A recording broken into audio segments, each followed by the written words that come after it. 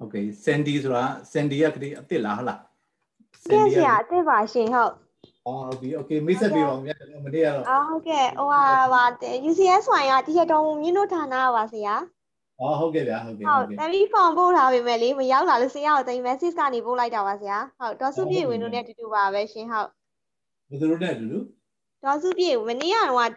ဟိုတနေ့ကတမီးလွတ်သွားရဲ့ဆရာဟုတ်စုပြေဝင်တို့နဲ့ဟုတ်ပြီဟုတ်ပြီကျေးဇူးပါဆရာဟုတ်လက်ခံပေးတာဟုတ်ကဲ့ရှင်ဟုတ်ကဲ့ဗျာဟုတ်ကဲ့ okay ပါဟုတ်ကဲ့ welcome ပါဟုတ်ကဲ့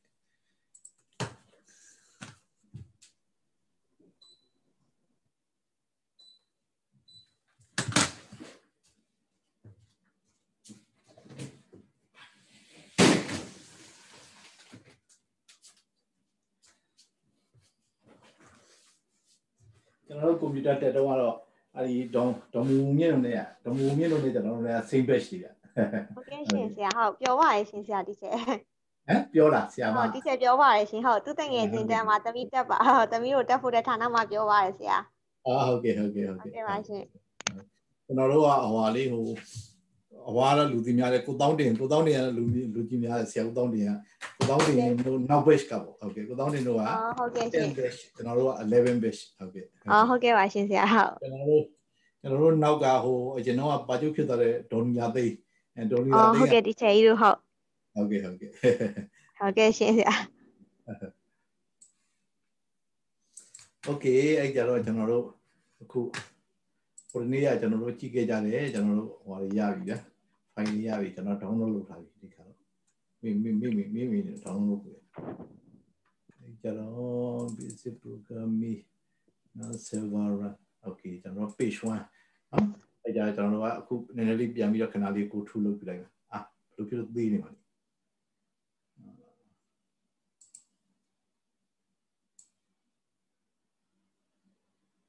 မြင်ရပါပြီနော်မြင်ရလားမြင်ရပါတယ်မြင်ရနော်အဲ့လိုရဟုတ်ကဲ့အဲ့ဆိုရင်တို့က okay ခဏလေးပေါ့ဗျာစင်မပြေပါဘူး sorry 2 မိနစ်3မိနစ်လောက်နေချင်းပြီးတော့နောက်ပိုင်းကျရင်နောက်ဟောကြရင်မြင်ရမှာပေါ့သူကဟိုက messenger က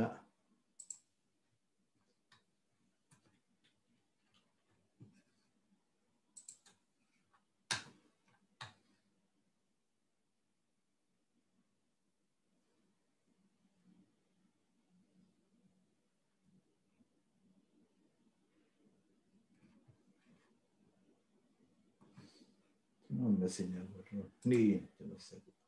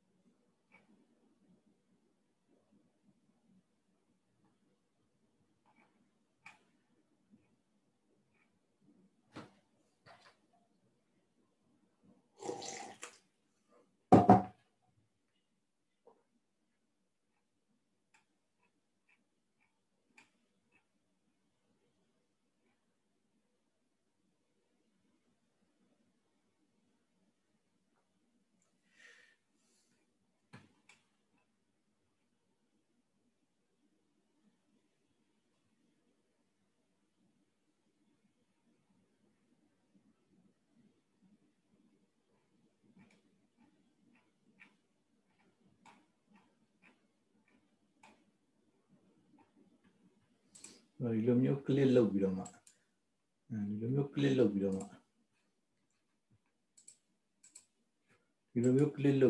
save လုပ်မှာသူကကြီးတယ်အဲ့လိုမျိုးဟိုထဲကအသေးလေးတွေထွက်လာအဲ့လိုဖြစ်နော် okay replace okay page 2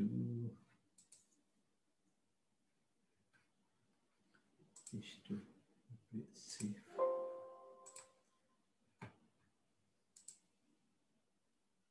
history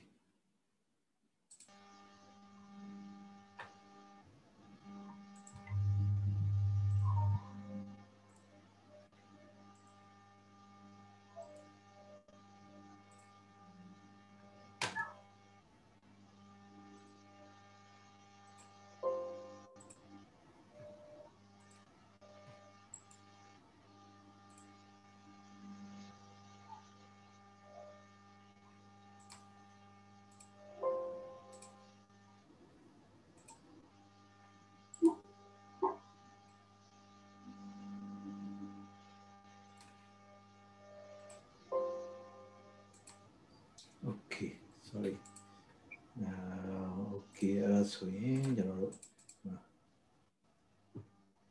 โอเคအဲ့ဆိုရင်ကြာနော်ဒီရ okay အဲ့ဒီမှာကျွန်တော်တို့ကဒါကျွန်တော်တို့ကဟိုတနေ့ကရေသက်ဆက်ကကျွန်တော်တို့တို့ကဝင်ငွေတွေကိုနေ့စဉ်ဝင်ငွေတွေကိုသူတို့ဒါမျိုး key in လုပ်ချင်ပါတယ်လို့ပြောအဲ့ကြကျွန်တော်တို့ကဒါကိုကျွန်တော် Excel ထဲမှာလည်းကျွန်တော်တို့ဒီပုံစံလေးလုပ်လို့ရတာပေါ့နော်ဒီပုံစံလေးလုပ်ရအဲ့ကြကျွန်တော်တို့က Excel ထဲမှာကျွန်တော်တို့အရင်ထည့်ကြည့်အောင်နော်ပြီးတော့မှကျွန်တော်တို့ computer ထဲမှာဒီကောင်ကိုဟိုဘာထဲမှာကျွန်တော်တို့ application ထဲမှာဒီကောင်ကိုဘယ်လို database design လုပ်လဲဆိုတာဆက်ပြီးစဉ်းစားကြအောင်နော်အဲ့ကြတော့ okay ဟုတ်ပြီအဲ့ကြတော့ကျွန်တော်တို့ဒီမှာနော်အမှတ်စင် okay Excel ပြန်လိုက်မယ် Excel ကနာမည်ကြီးတယ်နော်ဟိုတနေ့ကဆိုလို့ရင်ပါလေ8 million duplicate row တွေကိုတခါတည်း Excel နဲ့ထုတ်သွားတယ်ဆိုပြီးတော့တခါတည်းဟိုစစ်တပ်ကနေပြီးတော့ဟောလုပ်သွားတယ်သူတို့ Excel သုံးပြီးတော့ duplicate တွေရှာတယ်8 million row တွေ duplicate 8 million row တွေကို manually Excel နဲ့ sort လုပ်ပြီးတော့ရှာတယ်ဆိုတော့တော်တော်လာပဲလို့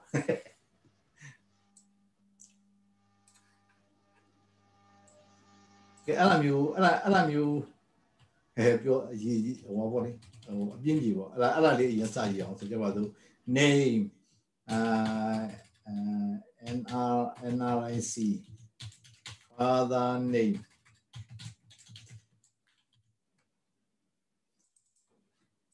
father name ဆိုကြပါစို့ channel လေးရှိမှာပေါ့ဗျာ address လို့ပါလို့နော်အဲ့ကြဆိုကြပါစို့ကျွန်တော်တို့ဒီမှာ name တွေရှိမယ်new so that was NRIC 1 2 3 4 5 6 father name Uso address Yango so that was Usla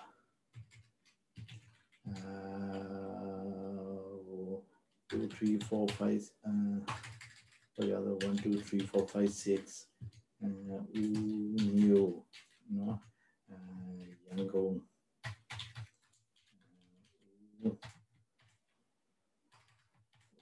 change your 1 2 3 4 5 6 so 1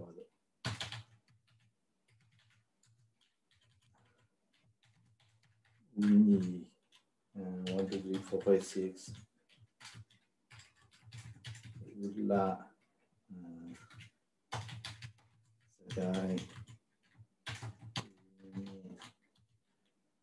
4 5 6 7 8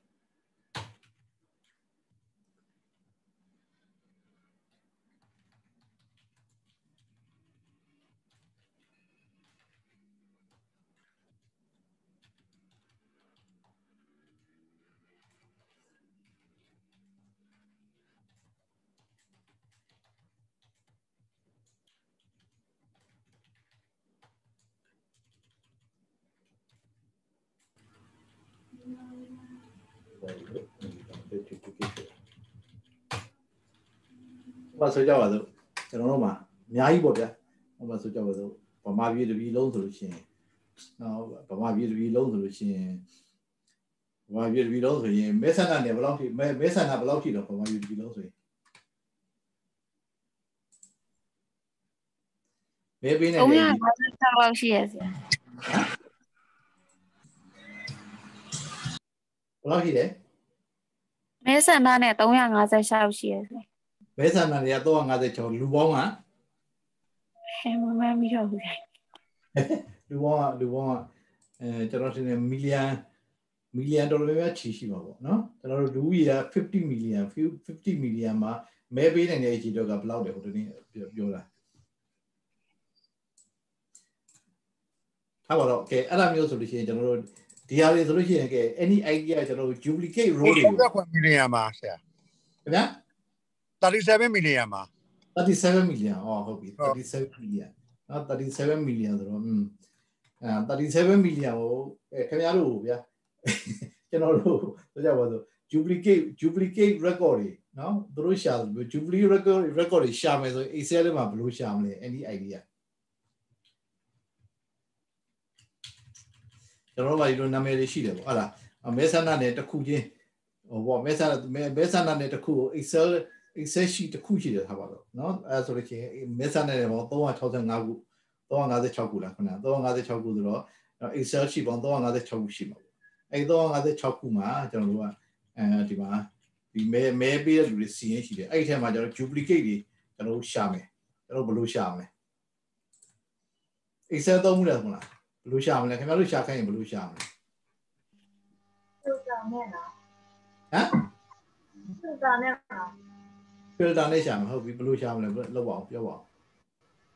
တော့အဲ့ဒီအကုန်လုံးပေါင်း select လုပ်ပြီးတော့ duplicate value ဆိုလားမသိဘူးရှိတယ်လို့ပဲအမိလို့โอเคဒါဆိုဒါကိုရ sort လုပ်မယ်ဟုတ်လား okay data sort by ဥပမာဆိုကြပါစို့ name ဟာနော်နောက်ပြီးကြလို့ add level ဆိုကြပါစို့ NRIC နဲ့ sort လုပ်မယ်နော်နောက်ပြီးကြလို့ရှိရင် father name နဲ့ sort လုပ်မယ်ဆိုကြပါစို့နော် address နဲ့တူရဆိုလို့ရှိရင် address နဲ့ sort လုပ်မယ်ဟုတ်လားဒါမျိုး sort လုပ် okay ကဲ sort လုပ်လိုက်ပြီ sort လုပ်လိုက်ပြီကျွန်တော်ဘယ်လိုကြည့်မလဲ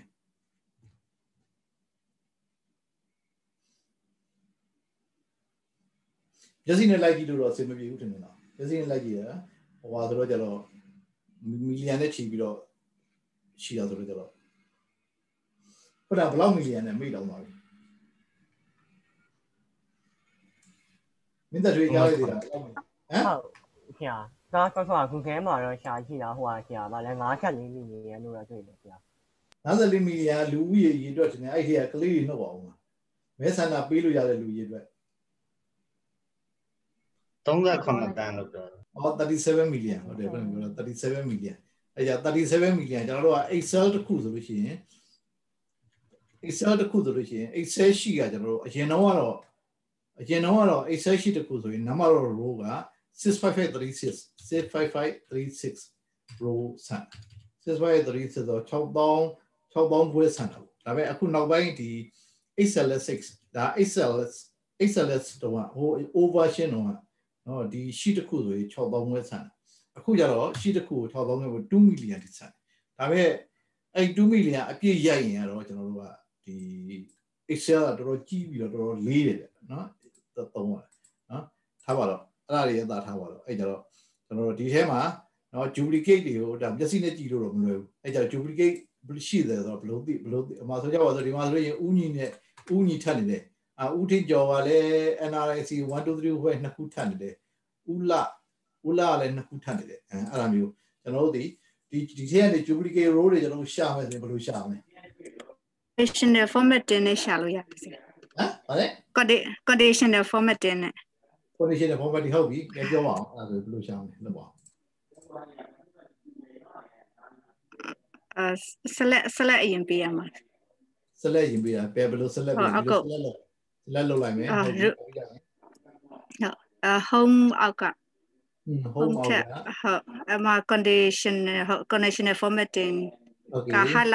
highlight cell အောက်မှာ duplicate value ဆိုတဲ့ဟာလေးပါduplicate values ဟုတ် okay duplicate value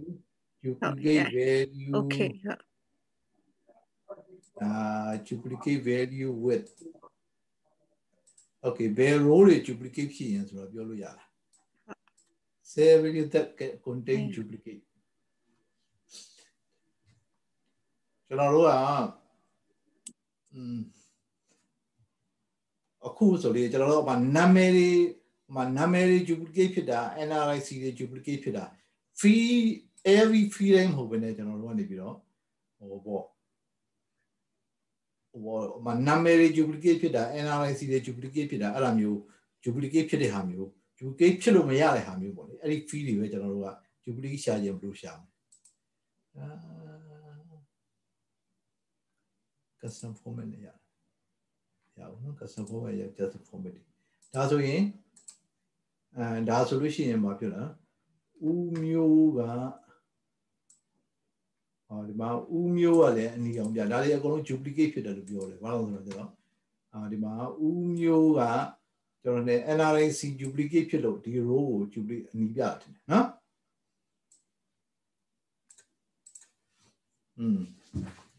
okay ဒီကောင်ကတော့ဒီအဲ့ဒီ conditional formatting နဲ့ကတော့လွယ်တာပဲဗျနော်လွယ်တာပဲဒီမှာ conditional formatting နဲ့တကယ်လို့အဲ့ဒါကို cái lô hoa bé lô như vậy là column s là lô như vậy là thì column s là lô gì ấy home conditional formatting duplicate values đó rồi nó vậy hả đó rồi nó vậy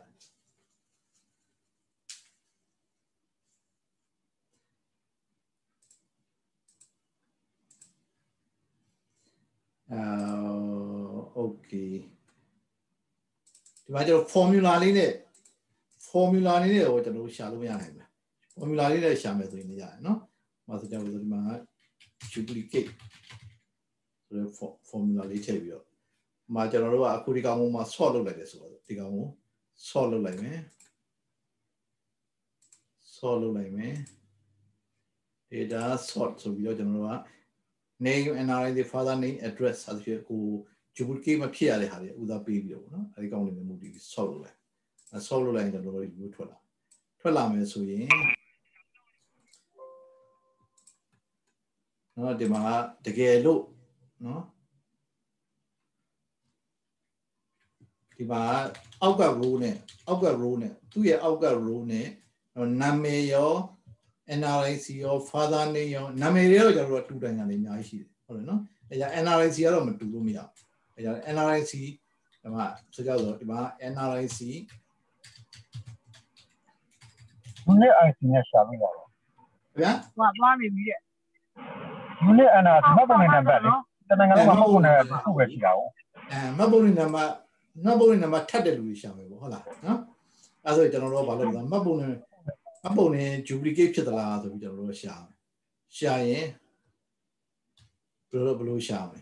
နော် if နဲ့ရအောင်ဆရာ if ငါးမြန်မာမှာဟုတ်ပြီအဲ့ဒါဆိုကျွန်တော်တို့ဒီကောင်ကိုကျွန်တော်တို့အရင်မလုပ်လိုက်မလဲsort အရင်လုပ်လိုက်မယ်ဟုတ်လား sort အရင်လုပ်လိုက်မယ် NRIC နဲ့အရင် sort အရင်လုပ်လိုက်NRIC နဲ့အရင် sort လုပ်လိုက်မယ်အဲ့ဒါဆို NRIC နဲ့ sort ဖြစ်သွားရင်အဲ့ဒီမှာသူနဲ့တူတဲ့ကောင်နောက်ကကောင်ဒီ sort ဖြစ်နေဆိုတော့သူနဲ့တူတဲ့ကောင်ကိုကျွန်တော်တို့စစ်လို့ရအဲ့ကြတော့ equal to if လို့ပြောမလဲif ဒီကောင် equal to ကောက်ကကောင်နော်comma ဆရာ comma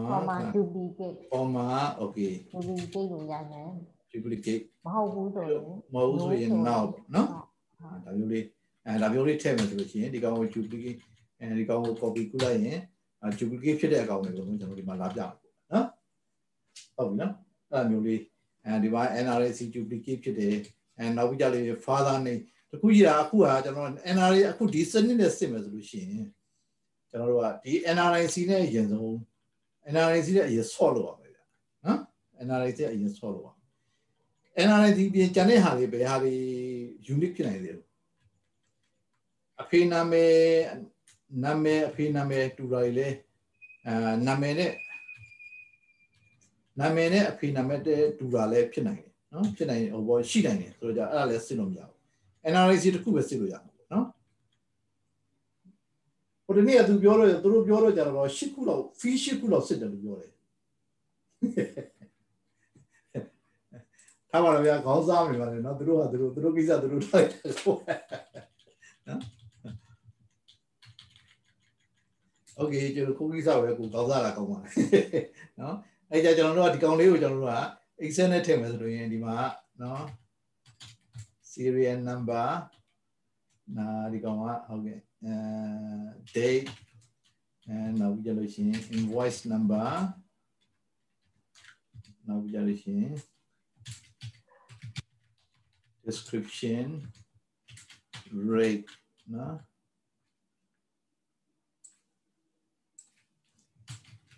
cash bank okay သူကဒါမျိုးထားမယ်အဲ့ဒါကျွန်တော်တို့က serial number 1 2 3 4 5ရှိသွားတယ်ပေါ့နော်အဲ့ဒါ date ကဆိုကြပါစို့ကျွန်တော်တို့ကအခုဆိုလို့ရှိရင်ဟိုမှာ January ကနေထည့်ပဲဆိုပါစို့နော် 01012021 invoice number INM we1 description 20 liter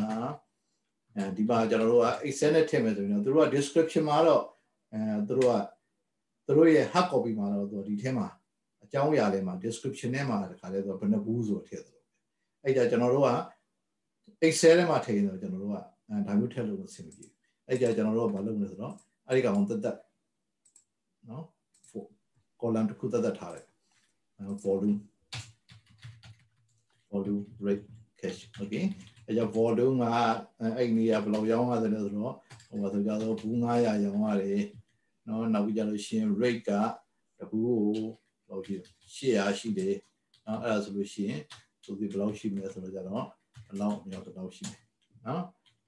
နောက်မြောက်တော့ရှိတယ် bank ကတားထားပါတော့သူတို့ bank ကတကယ်တော့ applicable ဖြစ်သေးဘူးကြတယ်ဒီမှာနော် serial number 2နော်ဒီရက်ပဲနော် invoice and then we do 20 liter ဒီမှာကျတော့ rate ကဆိုကြပါစို့950နဲ့ရောင်းနေတာနော်အဲ့ဒီမှာဘူး9000ရောင်းရတယ်ဆိုတော့ဒီမှာဘူး9000ဆိုတော့နော်ဘူး9000ရောင်းရတယ်နော်အဲ့ဒါဆိုလို့ရှိရင်ဒီကောင်ဒီဘယ်လောက်ပြန်စီစီရှိနော်အဲ့ဒါ senior number 3 I was at home this weekend. 20 liter 1 liter ဘယ်နဲ့ကြတယ်900 1200နဲ့ရောင်းတယ်ဒါလည်းဒီဈေးနဲ့ရောင်းတယ်နော်ဒီလိုပါလို့ရနော်နောက်ကြလို့ရှိရင်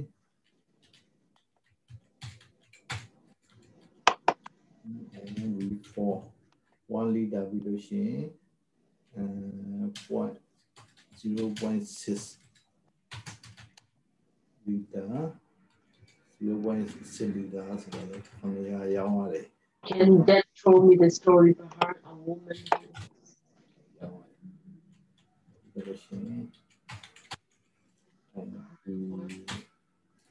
Woman.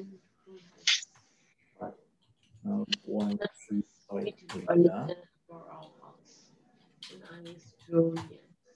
ဒီကောင်ကဘူး1000ရောင်းရတယ်ဆိုတော့ 900နဲ့ဆိုရင် It's party.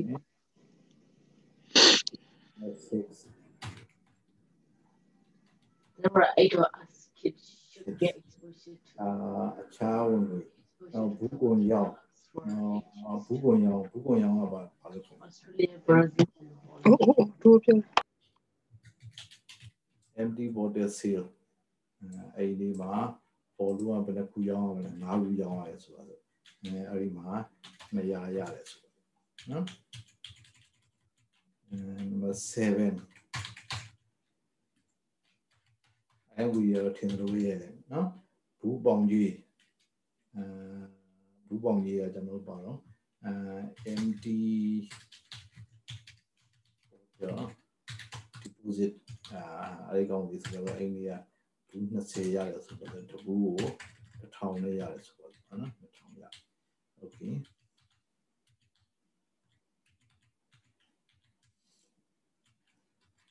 shit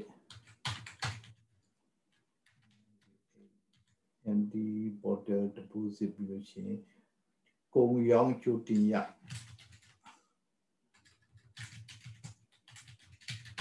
sale deposit ပါလို့ပြောတယ်နော်ဒီကောင်ဒီဆိုတော့ volume မရှိဘူးဆိုတော့ sale deposit ဆိုကြပါတော့ရှိတယ်ဆိုတော့50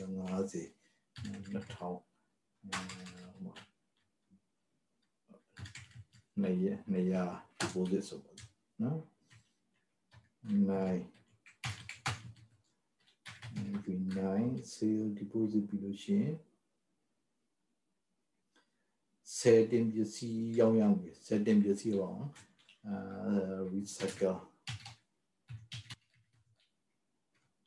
recycle စီအဲ့ကောင်ဒီတရားနဲ့မြောက်ရဆိုတော့တစ်စေကျွေးကြ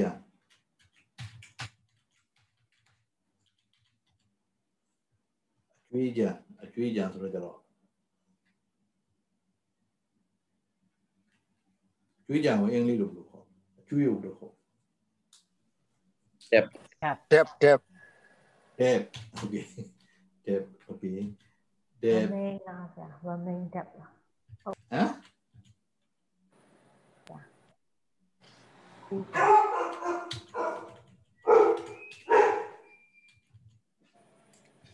then now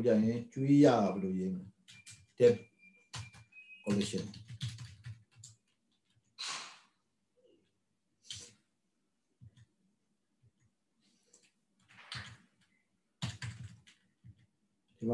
Julia just went to a no net. In Bologna, I don't know what happened. And 200 debt collection. Jenny knew Nanyas to be to format I don't know later.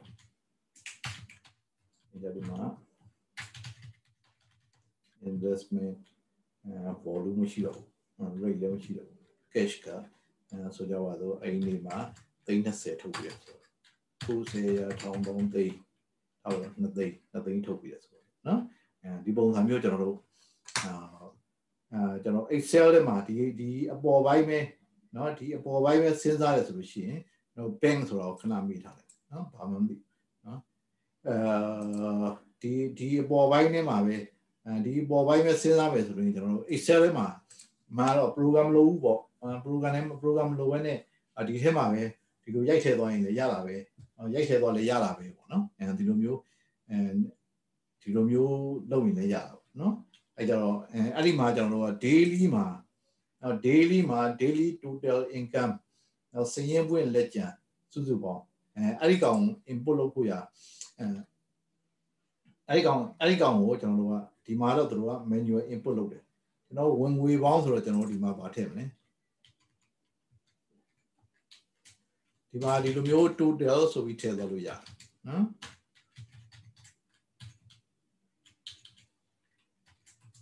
Total, now we are in the same way legend. Balance.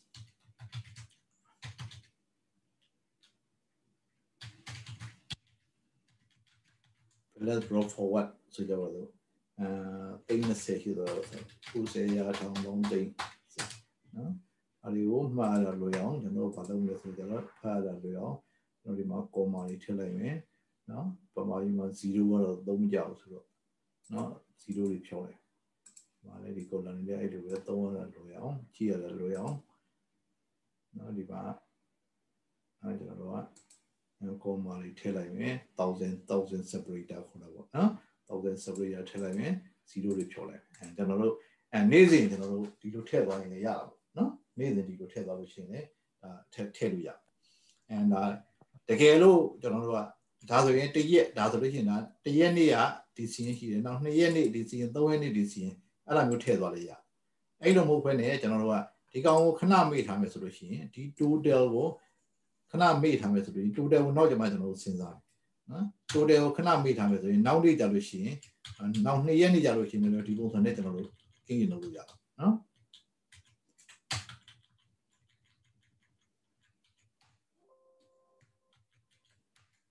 and the Yenny scene.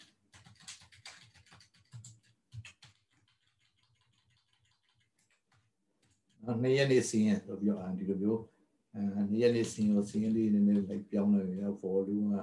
shit town on the town, the she Polua amount of young me out. Yeah,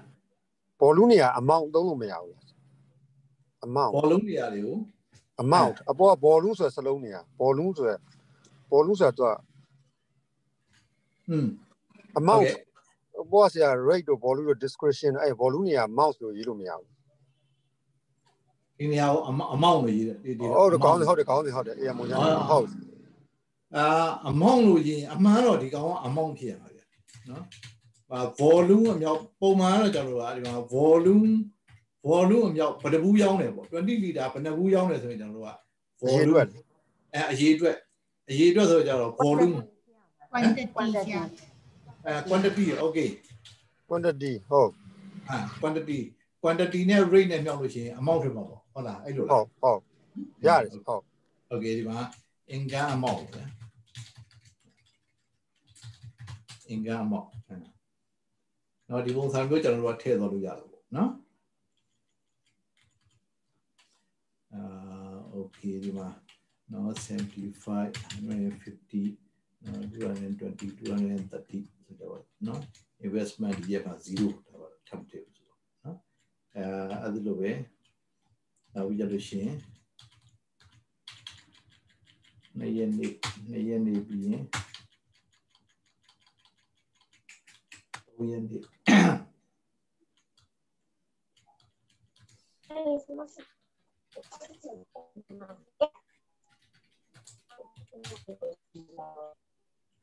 3ရက်နေကင်းလုံးမယ်2800 900 900 300 10 30 100 225 150စသဖြင့်နော်အဲ့လိုမျိုးကြီးရလို့တစ်ပတ်လောက်ဆိုကြပါလို့တစ်ပတ်လောက်နည်းနည်းလေး data လေးကြည့်လို့နည်းနည်းလေး data လေးဒီမိုလို့ရအောင်နည်းများပါနော်4ရက်နေ့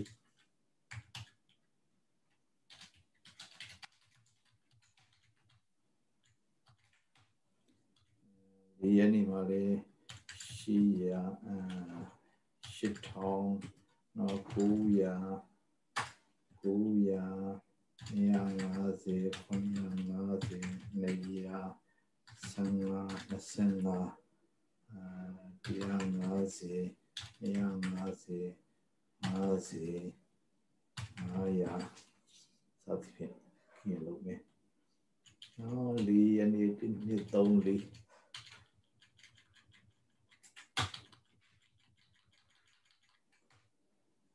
5ရက်နေ့မှာ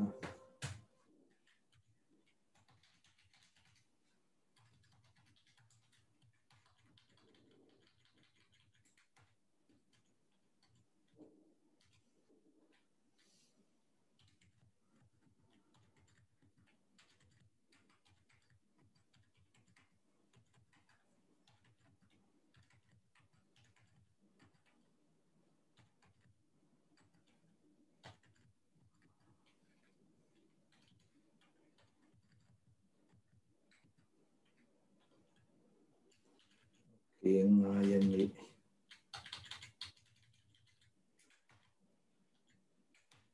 6ရက်နေ့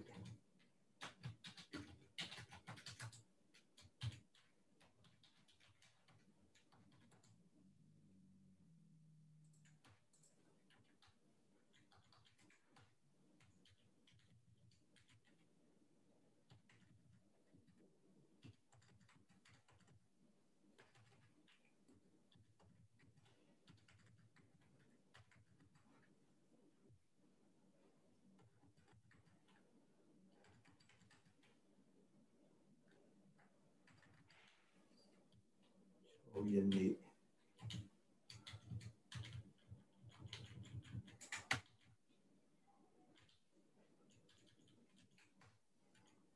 ရက်နေ့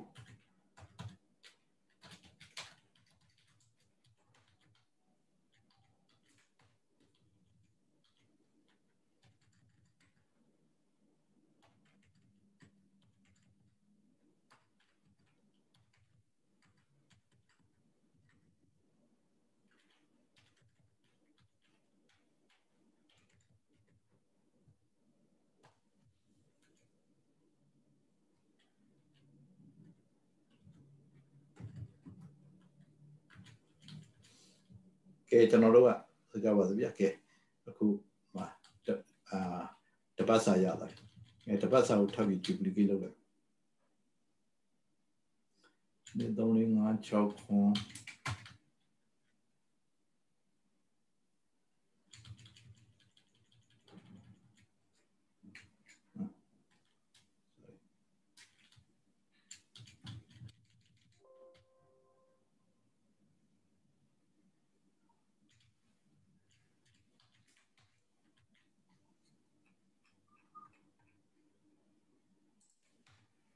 duplicate လေးမှာ08 01 221ဒီကောင်က09 01 221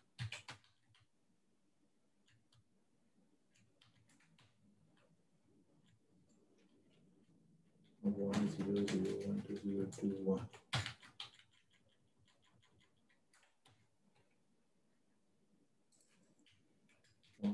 0.12021.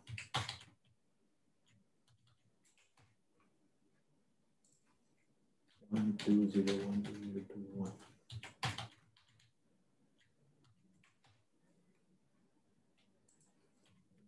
0.12021.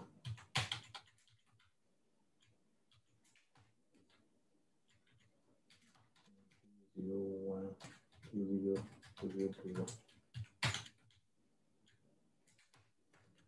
ဒီမှာအမောင်လေး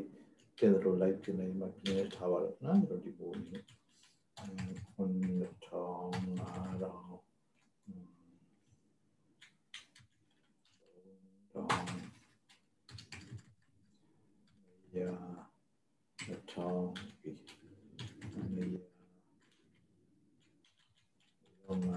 ဆက်ဖြစ်ပုံရကဲဒါဆိုရင်ကျွန်တော်တို့ကဒီပုံသဏ္ဍာန်မျိုးသူ့ကိုကျွန်တော်တို့ဟာ Excel နဲ့လုပ်မယ်ဆိုရင်ရလာပဲเนาะ Excel နဲ့မလုပ်မယ်ဆိုရင်ရလာပဲဒီ format တိုင်းကျွန်တော်ဒီပုံသဏ္ဍာန်မျိုးကျွန်တော်တို့ရိုက်ပေါ်လို့ရလာပဲဆိုပြီးကျွန်တော်တို့ပေးလိုက်လို့ရเนาะဒီပုံသဏ္ဍာန်မျိုးအလွယ်ကျွန်တော်တို့ကစကားသားမှာ system တကယ်လို့မဆောက်ခွဲနဲ့ဒီတိုင်းရိုက်လို့ရလာပဲဆိုပြီးကျွန်တော်ဒီတိုင်းရိုက်လို့ရပါတယ်เนาะရိုက်ရင်ဒီမှာပဲပြဿနာနည်းနည်းတော့ပြဿနာရှိတာပေါ့ပြဿနာကဘာလဲဆိုတော့ကျတော့user ကတော်တော် discipline လုပ်ဖို့လိုတာပေါ့เนาะ discipline လုပ်ဖို့လိုတာပေါ့အဓိကကတော့ကျွန်တော်တို့ကဒီလိုမျိုးရိုက်တယ်ဆိုရင်တစ်လစာဒါမျိုးရိုက်သွားတယ်ဆိုလို့ရှိရင်user ကလက်ခလုတ်တိုက်ပြီးဖြစ်စေပေါ့တစ်ခါလေကြလို့ရှိရင်မယိုးသားတဲ့ user ကဒါတွေကိုအရင် all data တွေကိုဝင်ပြင်ပြီးတော့ manipulate လုပ်တာဖြစ်သည်စသဖြင့်ဒါမျိုးတွေလည်းဖြစ်နိုင်တယ်เนาะအဲ့ဒါမျိုးတွေဖြစ်တယ်ဆိုလို့ရှိရင်ကျွန်တော်တို့ကပေါ့ security ရကျွန်တော်တို့ကဒါမျိုးတွေဖြစ်မကောင်းဘူးပေါ့เนาะစီးရင်တွေရင်စီးရင်တွေလည်းuser ဒီကြိုက်တဲ့ဟာတွေကိုကြိုက်တယ်လို့ပြင်လို့ရတယ်သူပြင်နိုင်တဲ့ကိုကဘာမှ trace တိုက်လို့မရဘူးစသဖြင့်ဒါဆိုလို့ရှိရင်ဒါ major ကျွန်တော်တို့ security ရ concern တစ်ခုဖြစ်တော့เนาะ concern ဖြစ်တယ်နောက်ပြီးကြလို့ရှိရင် user အနေနဲ့လည်းကျွန်တော် input လုပ်တာသူကြိုက်တဲ့ value ကိုသူ input လုပ်လို့ရတယ်ဒါတွေကိုကျွန်တော်တို့ validation တွေပါညာကျွန်တော်တို့လုပ်လို့မရဘူးဒါကကျွန်တော်တို့က Excel ကို direct ဒီလိုမျိုးကြီးသုံးရင်သုံးလို့တော့ရတယ်သို့တော်လည်းပေါ့အဲ့ဒီလိုမျိုး issue တွေပေါ့ security issue တွေတို့เนาะ data integrity issue တွေတို့ခုန validation လုပ်လို့မရတာတွေတို့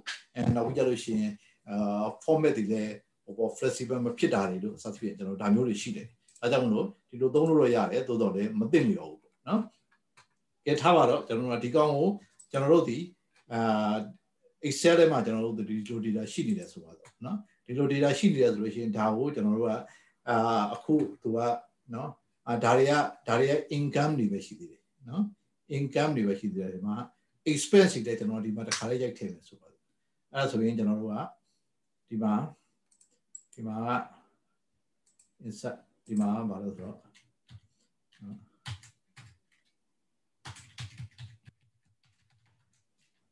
ဒီမှာကျွန်တော် revenue เนาะဒီကောင်တွေဒီကျွန်တော်တို့ income တွေဖြစ်တဲ့ revenue ဆိုပြီးတော့ကျွန်တော်တို့ဒီမှာလိုက်ပြီးဒီ revenue ဆိုတဲ့ column ဒီမှာထားလိုက်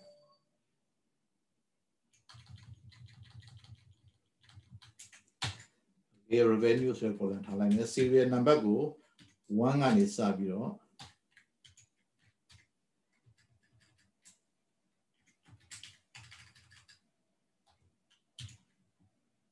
ထားပါလေ serial number တွေထားပါလို့เนาะဒီအိမ်မှာထားလိုက်ပါเนาะဒါကို revenue ဆိုထားလိုက်မယ်ထားလိုက်ပြီးရင်နောက်တစ်ခါကျွန်တော်တို့ကသူ့ရဲ့ second page မှာကျတော့သူက cost တွေရှိတယ်เนาะ cost တွေရှိတယ်ဆိုတော့this is trunk with CN เนาะ this is trunk with CN မှာthis is trunk with CN မှာကျွန်တော်တို့ကover ချင်းအတူတူပဲ format ချင်းအတူတူပဲเนาะအဲ့ကြတော့ကျွန်တော်တို့ဒီမှာ trunk ငွေတွေရှိတယ် trunk ငွေတွေကိုလည်းကျွန်တော်တို့ကဒီဇယားထဲမှာပဲเนาะဒီဇယားထဲမှာပဲရိုက်ထည့်မယ်เนาะဒီဇယားထဲမှာကျွန်တော်ဘယ်ပုံစံရိုက်ထည့်မလဲဆိုတော့ကျွန်တော်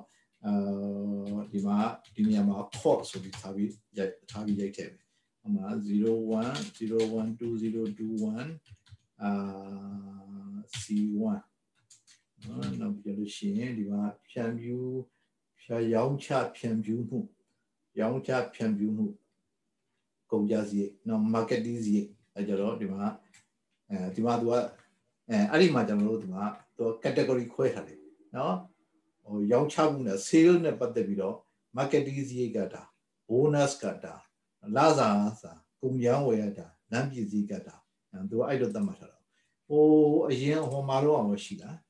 revenue မှာတော့အောင်revenue ကလည်းအဲ့လိုပဲကုန်ရောင်းရငွေဆိုတာရှိတယ် other income ရှိတယ်နောက်ပြီး debt ရှိတယ်နောက်ပြီးကြရင်ရင်းနှီးမြှုပ်နှံမှုရှိတယ်အဲ့ကြကျွန်တော်တို့ဒီကောင်တွေကိုလည်းကျွန်တော်တို့က category ခွဲထားတော့ဒီ category ကိုလည်းကျွန်တော်တို့မေ့လို့မရဘူးအဲ့ကြဒီမှာ category အတွက်ကျွန်တော်တို့တတ် column တစ်ခုရှိတယ်နော်အဲ့ကြကျွန်တော်ဒီမှာ category အဲ့ဒီမှာကုန်ရောင်းရငွေနော် product sale ပေါ့လေ sale ကဒီဟာတွေကဒါတွေက sale နော်ဒါတွေက sale empty ဒီမှာကျွန်တော်က 1 equal to plus 1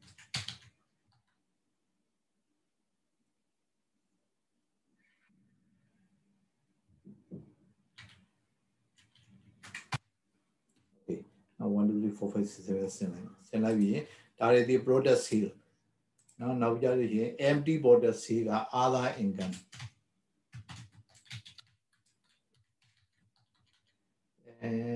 okay အဲ့ကြရင် empty အဲဒီမှာနော်နောက်ကြရင်ဒီမှာပါဆိုဒီကောင်းစီပါတော့ debt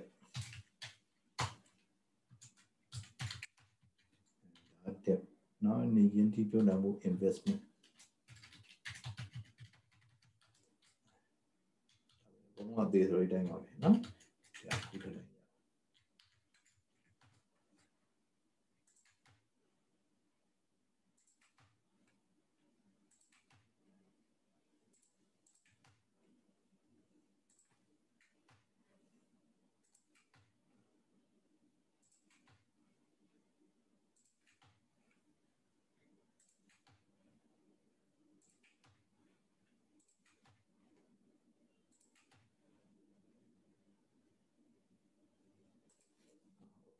နော်အဲ့ဒါဆိုရင်ကျွန်တော်တို့မှာဒါတွေက category column နော် category column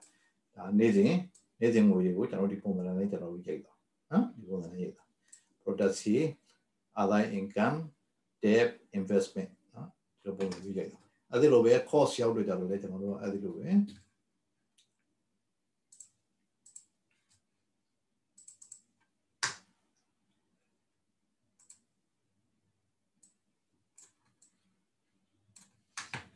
cost ရောက်ကြလို့ကျွန်တော်တို့က cost ကိုလည်းအဲ့ဒီပုံစံမျိုးရိုက်တော့အဲ့ဒီအချိန်ခံပြီးရိုက်ကြည့်လိုက်မယ်နော်cost ဒီမှာ cost category ကဘာလို့နော် product sale cost ပေါ့နော်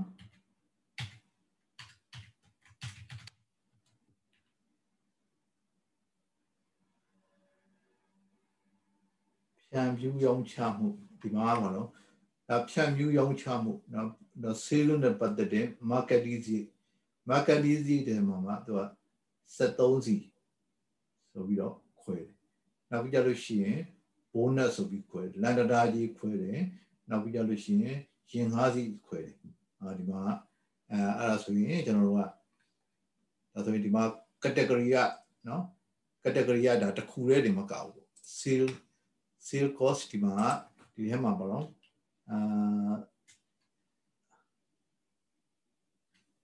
ဒါလေးနော်ဒါ category ပါတော့ sales cost ရမှာ marketing cost ရ sale marketing cost အဲ့ဒီလိုပဲထားလိုက်မယ်ဗျာနော် marketing cost အဲ့ဒီထဲမှာကျွန်တော်တို့ကဒီထဲမှာ73စီ sale တကယ်တော့ column ထပ်ထည့်ရင်လည်းရတာပေါ့နော် column ထပ်ထည့်ရင်လည်းရတယ်ကဲ column ပဲထပ်ထည့်လိုက်မယ်ဆိုတော့ revenue မှာတော့ဒီ column မရှိဘူး blank ပဲထားခဲ့အဲဆိုရင်ဒီမှာ sale cost ဒီမှာ marketing cost နောက်ပြီးကြလို့ရှိရင်ဒီမှာ sure petrol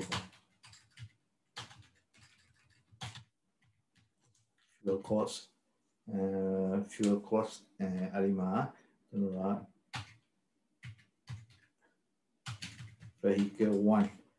vehicle 1 kanalina jana causing you freeze lo causing you freeze lo bi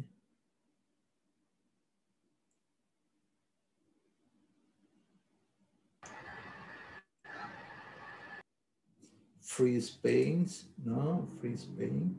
freeze okay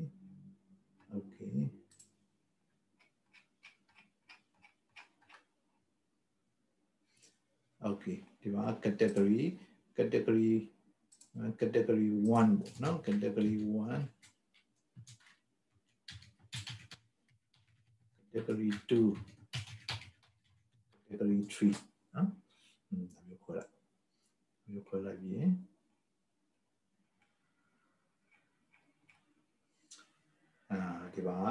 marketing cost no marketing cost ma si vehicle 1 no di ye maကုန်ကြစည်ဘယ်လောက်လဲဘယ်လောက်လီတာကုန်လဲဆိုကြပါစို့ဘယ်နှကားလမ်းကုန်လဲတကားလမ်းကုန်လဲဆိုကြပါစို့ rate ကဘယ်လောက်ရှိလဲတကားလမ်း1000ဟုတ်လားနော်တကားလမ်း1000 equal to ဒီကောင်အမြောက်ဒီကောင် cost ဆိုတော့ကျွန်တော်တို့ကဒီမှာ revenue cost နဲ့တင်ထားဆိုတော့ကျွန်တော်တို့ cost ကို negative နဲ့ input လုပ်တယ်ဆိုပါစို့ဗျာဒီကောင်အမြောက်ဆိုတော့ကျွန်တော်ဘယ်ကောင် negative ထား rate ကို negative ထား rate negative ထားလိုက်နော်ဒါဆိုရင်ကျွန်တော်တို့က negative value ရနောက်ပြီးကြရင်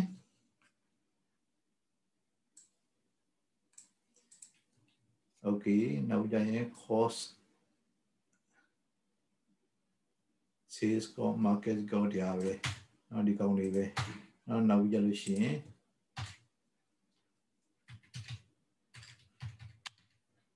vehicle 2နော် quantity က2ကားလမ်းကုန်တယ်စီစီက1000ပဲလောက်ကုန်နောက် vehicle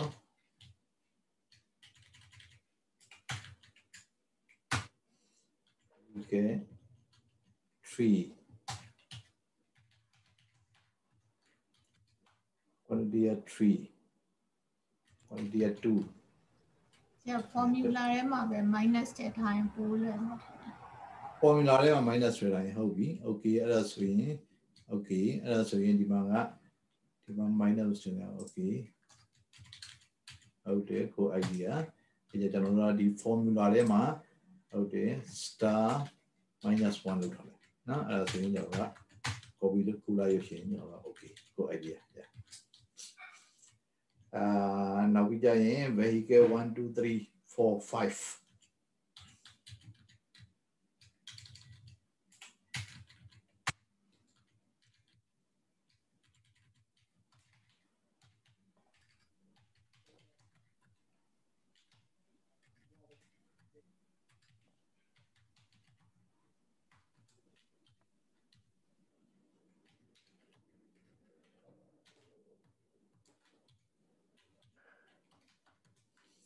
okay အဲ့ဆိုရင်ကျွန်တော် sales score ရှိမယ်နောက်ကြရင် bonus ရှိမယ်နော် cost ပဲ invoice number တွေခဏထားလိုက်ပါနော်ဒီမှာကျွန်တော်ကဒီမှာ bonus ရှိမယ် bonus ကလည်းဟုတ်ပါဒီမှာက sales cost bonus ကလည်း sales cost marketing cost အောင်ပါmarketing cost sales cost မှာပါ bonus တက်တယ်နော် marketing cost အမ bonus မှာဘာမှမရှိဘူးဆိုရင်ထားနော်ဒီမှာလည်း bonus ပဲဘာမှမရှိဘူးဟုတ်ဆရာ marketing cost အောင်မှာ bonus ကmarketing အဲ့မှာ marketing cost bonus က73စီ bonus marketing အောင်မှာ၄ခုရှိရ okay marketing cost အောင်မှာ bonus ရ okay bonus to bonus to bonus ကိုကြည့်ရ sales commission ကြည့်ရနော် bonus to ပုံမျိုးနော် ပုံမျိုးနော်ဘယ်လောက်ရှိမလဲ200အတွက်နော်တစ်ခုကို50ပေး1000ပေးသဖြင့်နော်အဲ့မျိုးဆိုရင်ကျွန်တော်မှာတော့ bonus ကလည်းတစ်ခုတည်းပို့ပြီးရှိနေတယ်နော်ဒါအဲ့လိုမျိုးနဲ့ဒါတယောက်ချင်းမရိုက်ခင်ကသူကအကုန်လုံး total bonus တွေပဲရိုက်တယ်ရှိပါဘူးနော်ရှူbonus တွေရိုက်နော် bonus နောက်ပြီးရင်လန်ဒရာကြီး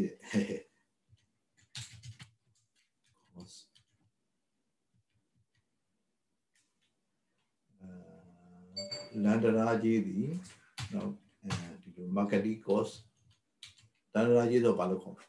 protest ဟုတ်မာတော့ဟောခေါ်ဘာလို့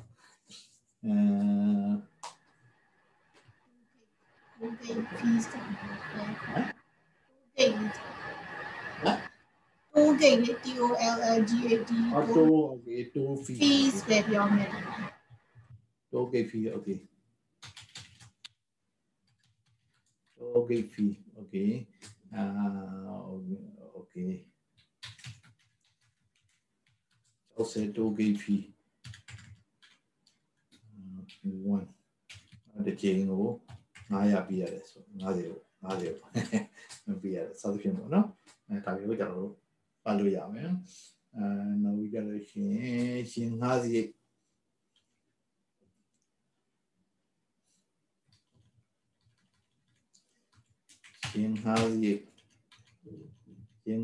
ဒီလေ marketing အောက်ကပဲ marketing အောက်က vehicle rental နော် rent to ဒီနေ့ vehicle နှစ်စင်းငှားတယ်ပေါ့ဗျာ quantity က2တစ်စင်းကို9000ပေးရတယ်9000ပေးရတော့နှစ်စင်းကို1000ပေးရတယ်နော် vehicle rental နောက်ပြန်ချင်းအများကြီးပဲအများကြီးပဲဆိုရဲမှာပြင်းသွားတယ်နောက်ထားပါလေကျွန်တော်ဒီလောက်ပဲကျွန်တော်ရိုက်ကြည့်တာပေါ့နော်ပြီးကြရင်ဇာလေးထွက်လာကြည့်အောင်ခ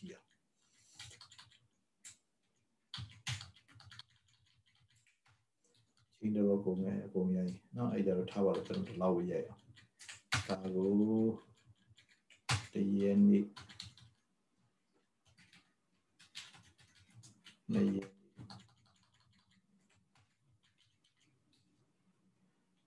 ရက်နေ့3ရက်နေ့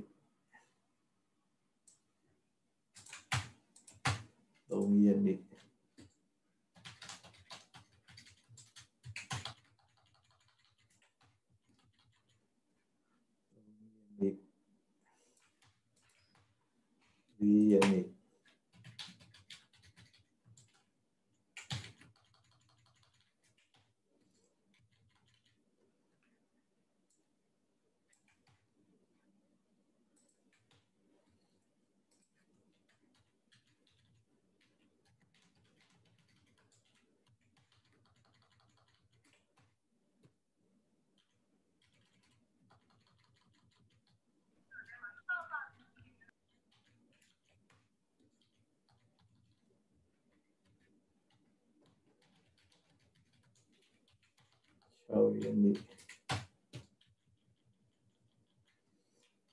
တပတ်စာပဲဒီလောက်ပဲ sample နည်းနဲ့ရိုက်ကြည့်တာပေါ့နော်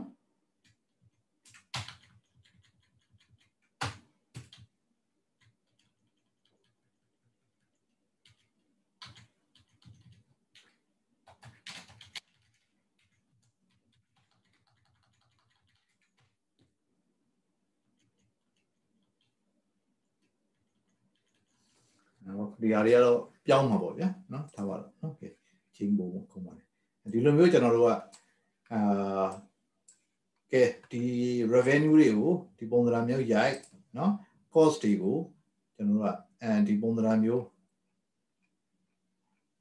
ဒီပုံစံမျိုးရိုက်ဆိုပြီးကျွန်တော်တို့ကနေပြီးတော့ဝန်ထမ်းကိုပေးလိုက်လို့လည်းရတော့နော်တော်ပေးလိုက်ရင်တော့အခုကြည့်တဲ့အတိုင်းပဲအခုဒီမှာစမ်းလုပ်ကြည့်တာကိုပဲနော်ကျွန်တော် Excel နဲ့လုပ်ရင်ရတော့ရတယ်သို့တော်လည်းတော်တော်လေးရှုပ်ထွေးပြီးတော်တော်လေးအဆင်မပြေတာရှိတာပေါ့နော်ဒီက security ရအဆင်မပြေဘူးဒီ data တွေမှန်တယ်မှားတယ်ဆိုတော့စစ်ဖို့ရခဲရင်းတယ်ဆိုတော့ဖြစ်ပေါ့လေနော်အဲကြတော့ဒီလိုမျိုးခက်ခဲတွေရှိတော့နော်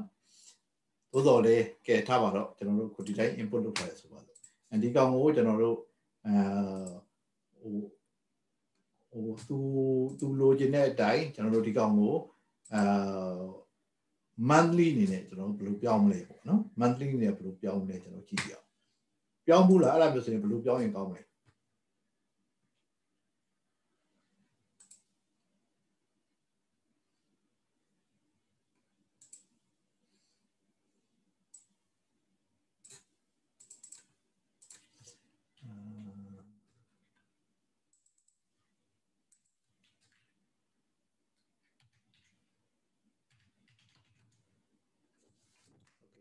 နော်ဒီကောင်ကိုကျွန်တော်တို့ကအခုနော်ဒါကျွန်တော်တို့နေ့စဉ် input လုပ်သွားတာလေ input လုပ်သွားတာတွေကိုဒီမှာ page 1 page 2 page 3ကိုကြည့်လိုက်ရင်နော်သူကဘယ်လိုဖြစ်သွားလဲဆိုတော့ကျတော့ page 3ကိုကြည့်လိုက်ရင်ခုနက73စီတို့ bonus တို့ lambda ကြီးတို့ကသူက column ဖြစ်သွားတယ်နော် column ဖြစ်သွားတယ်ဒီမှာရက်ဆွဲရဒီမှာရှိနေတယ်အဲ့ဒါလိုပုံစံမျိုးပြောင်းရင်ဘယ်လိုပြောင်းလို့ရမလဲပြောင်းဘူးလား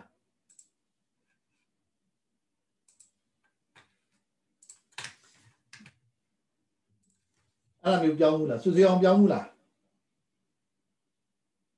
ဟုတ်ဗျာ row column ပြောင်းတာလားအခုကျွန်တော်တို့ကဘာလုပ်ချင်တယ်လဲဆိုကြတော့သူလိုချင်တဲ့ပုံသဏ္ဍာန်ကနော်သူလိုချင်ပြောတယ်သူလိုချင်တဲ့ပုံသဏ္ဍာန်ကဒီမှာပါတော့ date ကကျွန်တော်တို့ကဒီမှာရှိမယ်ဗျာနော် date ကိုဒီမှာရက်စွဲတွေရှိမယ်ဟုတ်လားဒီမှာ1ရက်1ရက်နေ့2ရက်နေ့3ရက်နေ့4ရက်နေ့5ရက်နေ့နော်1ရက်နေ့2ရက်နေ့2ရက်နေ့3ရက်နေ့4ရက်နေ့5ရက်နေ့ဒီမှာကဒီကောင်ကနော်ဒီမှာခုနကကျွန်တော်73စီရပါတော့ cost တယ်မှာရှိဒီမှာကျွန်တော်တို့ကျွန်တော်ဒီမှာ73စီကအခုကျွန်တော်တို့ကဒီမှာ73စီဆိုပြီးရှိဟုတ်လားနော်အဲ့ဒီ73စီကိုသူကဒီကိုပြောင်းနေတာ bonus ကလည်းဒီကိုပြောင်းနေတာပြောင်းမှုလားအဲ့လိုမျိုးအဲ့လိုတော့မလုပ်ဘူးလားလုပ်ဘူးမိုင်းလုပ်ဘူးလားညာအဲ့ pivot table ကတော့ရှိတာတော့မြည်ရရှိတာတော့သိတယ်ဟုတ်ကဲ့โอเคကျွန်တော်တို့အဲ့ဒါလေးစမ်းလုပ်ကြည့်အောင်နော်ဟုတ်ပြီအဲ့ဒါဆိုရင်ဒါမျိုးလေးစမ်းလုပ်ကြည့်အောင်အဲ့ဒီမှာကျွန်တော်တို့ပါဆိုတော့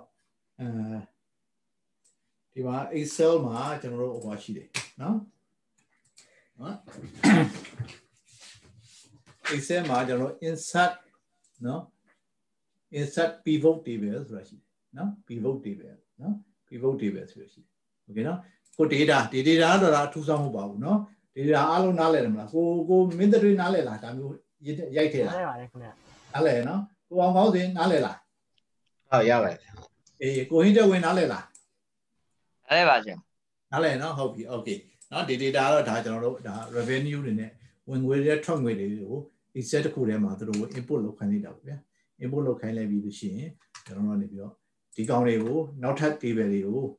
နောက်ထပ်လိုချင်တဲ့ data တွေကိုဒီထဲကနေပြီးတော့ပြန်ပြီးတော့ transform ပြန်လုပ်ပြီးတော့ဒီမှာကျွန်တော်တို့ကရက်ဆွဲတွေကိုဒီမှာထားမယ်73စီတို့ bonus ဆို lambda ကြီးတို့စတဲ့ category တွေနော် sales category တွေကိုကျွန်တော်တို့ကဒီကိုရောက်ပါမယ်အဲ့လိုပုံစံမျိုးလုပ်မလဲလုပ်လို့ရမလားကြည့်ကြည့်အောင်လုပ်လို့ရမလားစကြည့်အောင်နော်အဲ့ကြကျွန်တော်တို့ကဘာလုပ်မလဲဆိုတော့ကျွန်တော်ဒီမှာ insert pivot table ဆိုရှိတယ်အဲ့ဒီ pivot table စမ်းကြည့်အောင်နော် pivot table ဆိုရှိတယ်pivot table လို့ပြောလိုက်ရင်သူကဘာမှမလုပ် select table or range ကိုလုတ်ချင်တဲ့နော်ကိုလုတ်ချင်တဲ့ data ကို select လုပ်ပါဆိုတော့ကျွန်တော်ဒီ data ရှိတစ်ခုလုံးပေါ့ခုနရှိသမျှ data တွေအကုန်လုံးကိုကျွန်တော် select လုပ်တယ်သူ auto select လုပ်ပေးထားလားနော်ယူလိုက်ရနော် select table or range နော်ဒီ table ကြီးတစ်ခုလုံး select လုပ်လိုက်တယ်စုပ်လိုက်ပြီးတော့ချင်းသူက existing worksheet လို့ပြောလို့ရှိရင်ကျွန်တော်ဒီ worksheet ထဲမှာပဲ sheet 1 sheet 2 sheet 3နော်ဒီ worksheet ထဲမှာပဲသူကနေပြီးတော့ create လုပ်မယ်လို့ပြောနော်အဲ့လိုပဲလေ new worksheet ဆိုလို့ရင်နောက်ထပ်ဒီမှာနောက် sheet တစ်ခုပေါ်လာနောက် sheet တစ်ခုမှာသွားပြီးပေါ်မယ်လို့ပြောအဲ့ကြအခုကျွန်တော်တို့ပါဆိုနောက် sheet တစ်ခုလေးမှာထည့်မယ်လို့ပြောဟုတ်ပြီနော်အဲ့ဒါဆိုရင်ဒီမှာ okay လို့နှိပ်လိုက်အဲ့ဒါနားလေလားဟုတ်တစ်ချက်လောက်ပြန်ပြောပြအောင်တစ်ချက်လောက်ပြန်ပြောဟုတ်ပြီ okay နော်ကျွန်တော်တို့ကဒီ table ကြီးကိုကျွန်တော်တို့က Diga general Balu Maladro, pivot debate, the data or general analysis structure. Transform will be a general analysis structure. No? Yeah, transform will be data now format transform will be analysis structure as we pivot debate, so we solve ya. Now pivot was somewhere address in general Balu general home inside pivot debate, right? I go with you. No, I just big. My even inside pivot debate you like general adiba. Pay data you no male look me that. Select a TV or range. Pay data you no male look me general. Data, no, the one called row one and it's sabido. Whole also roti. As the lower. Now we just call A and if you call L. Who some data, general data range which we are. How we know? If I do automatic you have with that,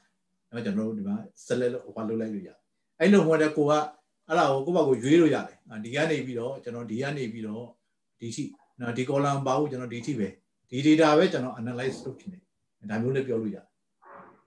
How we know? I know when I put general water, the she, the cool, who she is shooting me a data, a column lotion as we, the government general of you. And the data column general the analyze structure mare, general of your. No, the entity. Baby Lucian, a cutralame, no, David a bit cutralam, no, David a bit cook. I David Pivo David, Bema Temale, the Shima Temala, a sheet of the Matemala, no, as we general, new Shima tells in general. The Shima tell you the data, the Mati Miani, new Shima tell Yava, not tell a comma, and new what she could tame in the no. Tabi okay to your line, Babona Lametia, no? Babula Metia. Okay to your line, I don't know. People develop once of it, Matola. No? People develop once of it, Tolavi, and Dima. Dima General, Dima General, Konanga Vale, Konanga, Colamdi. Or not that revenue or cost la, take la, invoice number la, category 1, 2, 3, description, quantity, rate, income, amount. Or no, that is the way I got it. Couldn't the column value, the column value, the column heading. No, I call a heading, you are border. Okay, Obina Anima, Janora, could know Chijime, Dima, you are take, no, take go, General Ballot and the Roma Tele. Take go Roma Tele. That's what you take it to take it to Roma Tele. No. Each row, row the Roma, you know, take the tele. Tell I video here in general, Rimano,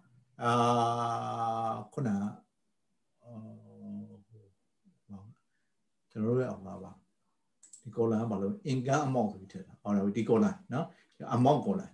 among Gola. Now, revenue, of course, about the Inga among Tower, not Dicola, divided among the sheet. I just Inga amount of the Colamo, general, some value material. Oti, Batola, Tabatola. No, the Yendi Machide, Suzubong. The Yendi Machide, Suzubong. Suzubong through a general, this sheet, my general. Now, revenue cost Yoshida. No revenue leshide, cost leshide. Now, I got a general, Mateyendi Suzubong, about Paundi, Sandy, Mayui. No? The end is the one about Lauchi, and the end is the one about Bounty Line, the end is Bounty Line, a bounded down 11,11051 no 11051 now I DNA cost car Lauchi there to be touched like DNA cost car and the entity bomb 11050 and the ma the county general. At the end, cost to the one 29,000. 11050 there 29,000. No, also into it, Tambo Sudubo, Dima, and Dima Twala. No? Could I other of your show about it? Can I generally what it is? Revenue cost indicator. You want the indicator, you want to love it. Okay, the Yanima revenue upload 11251,000 11251. Hula. The ခုနကျွန်တော်ပြောတဲ့ဇာတ်နဲ့မကိုက်ဘူးဖြစ်ကိုက်ရလားကြည့်ကြည့်မယ်နော်အော်ဒီ revenue ကဒီရက်နေ့က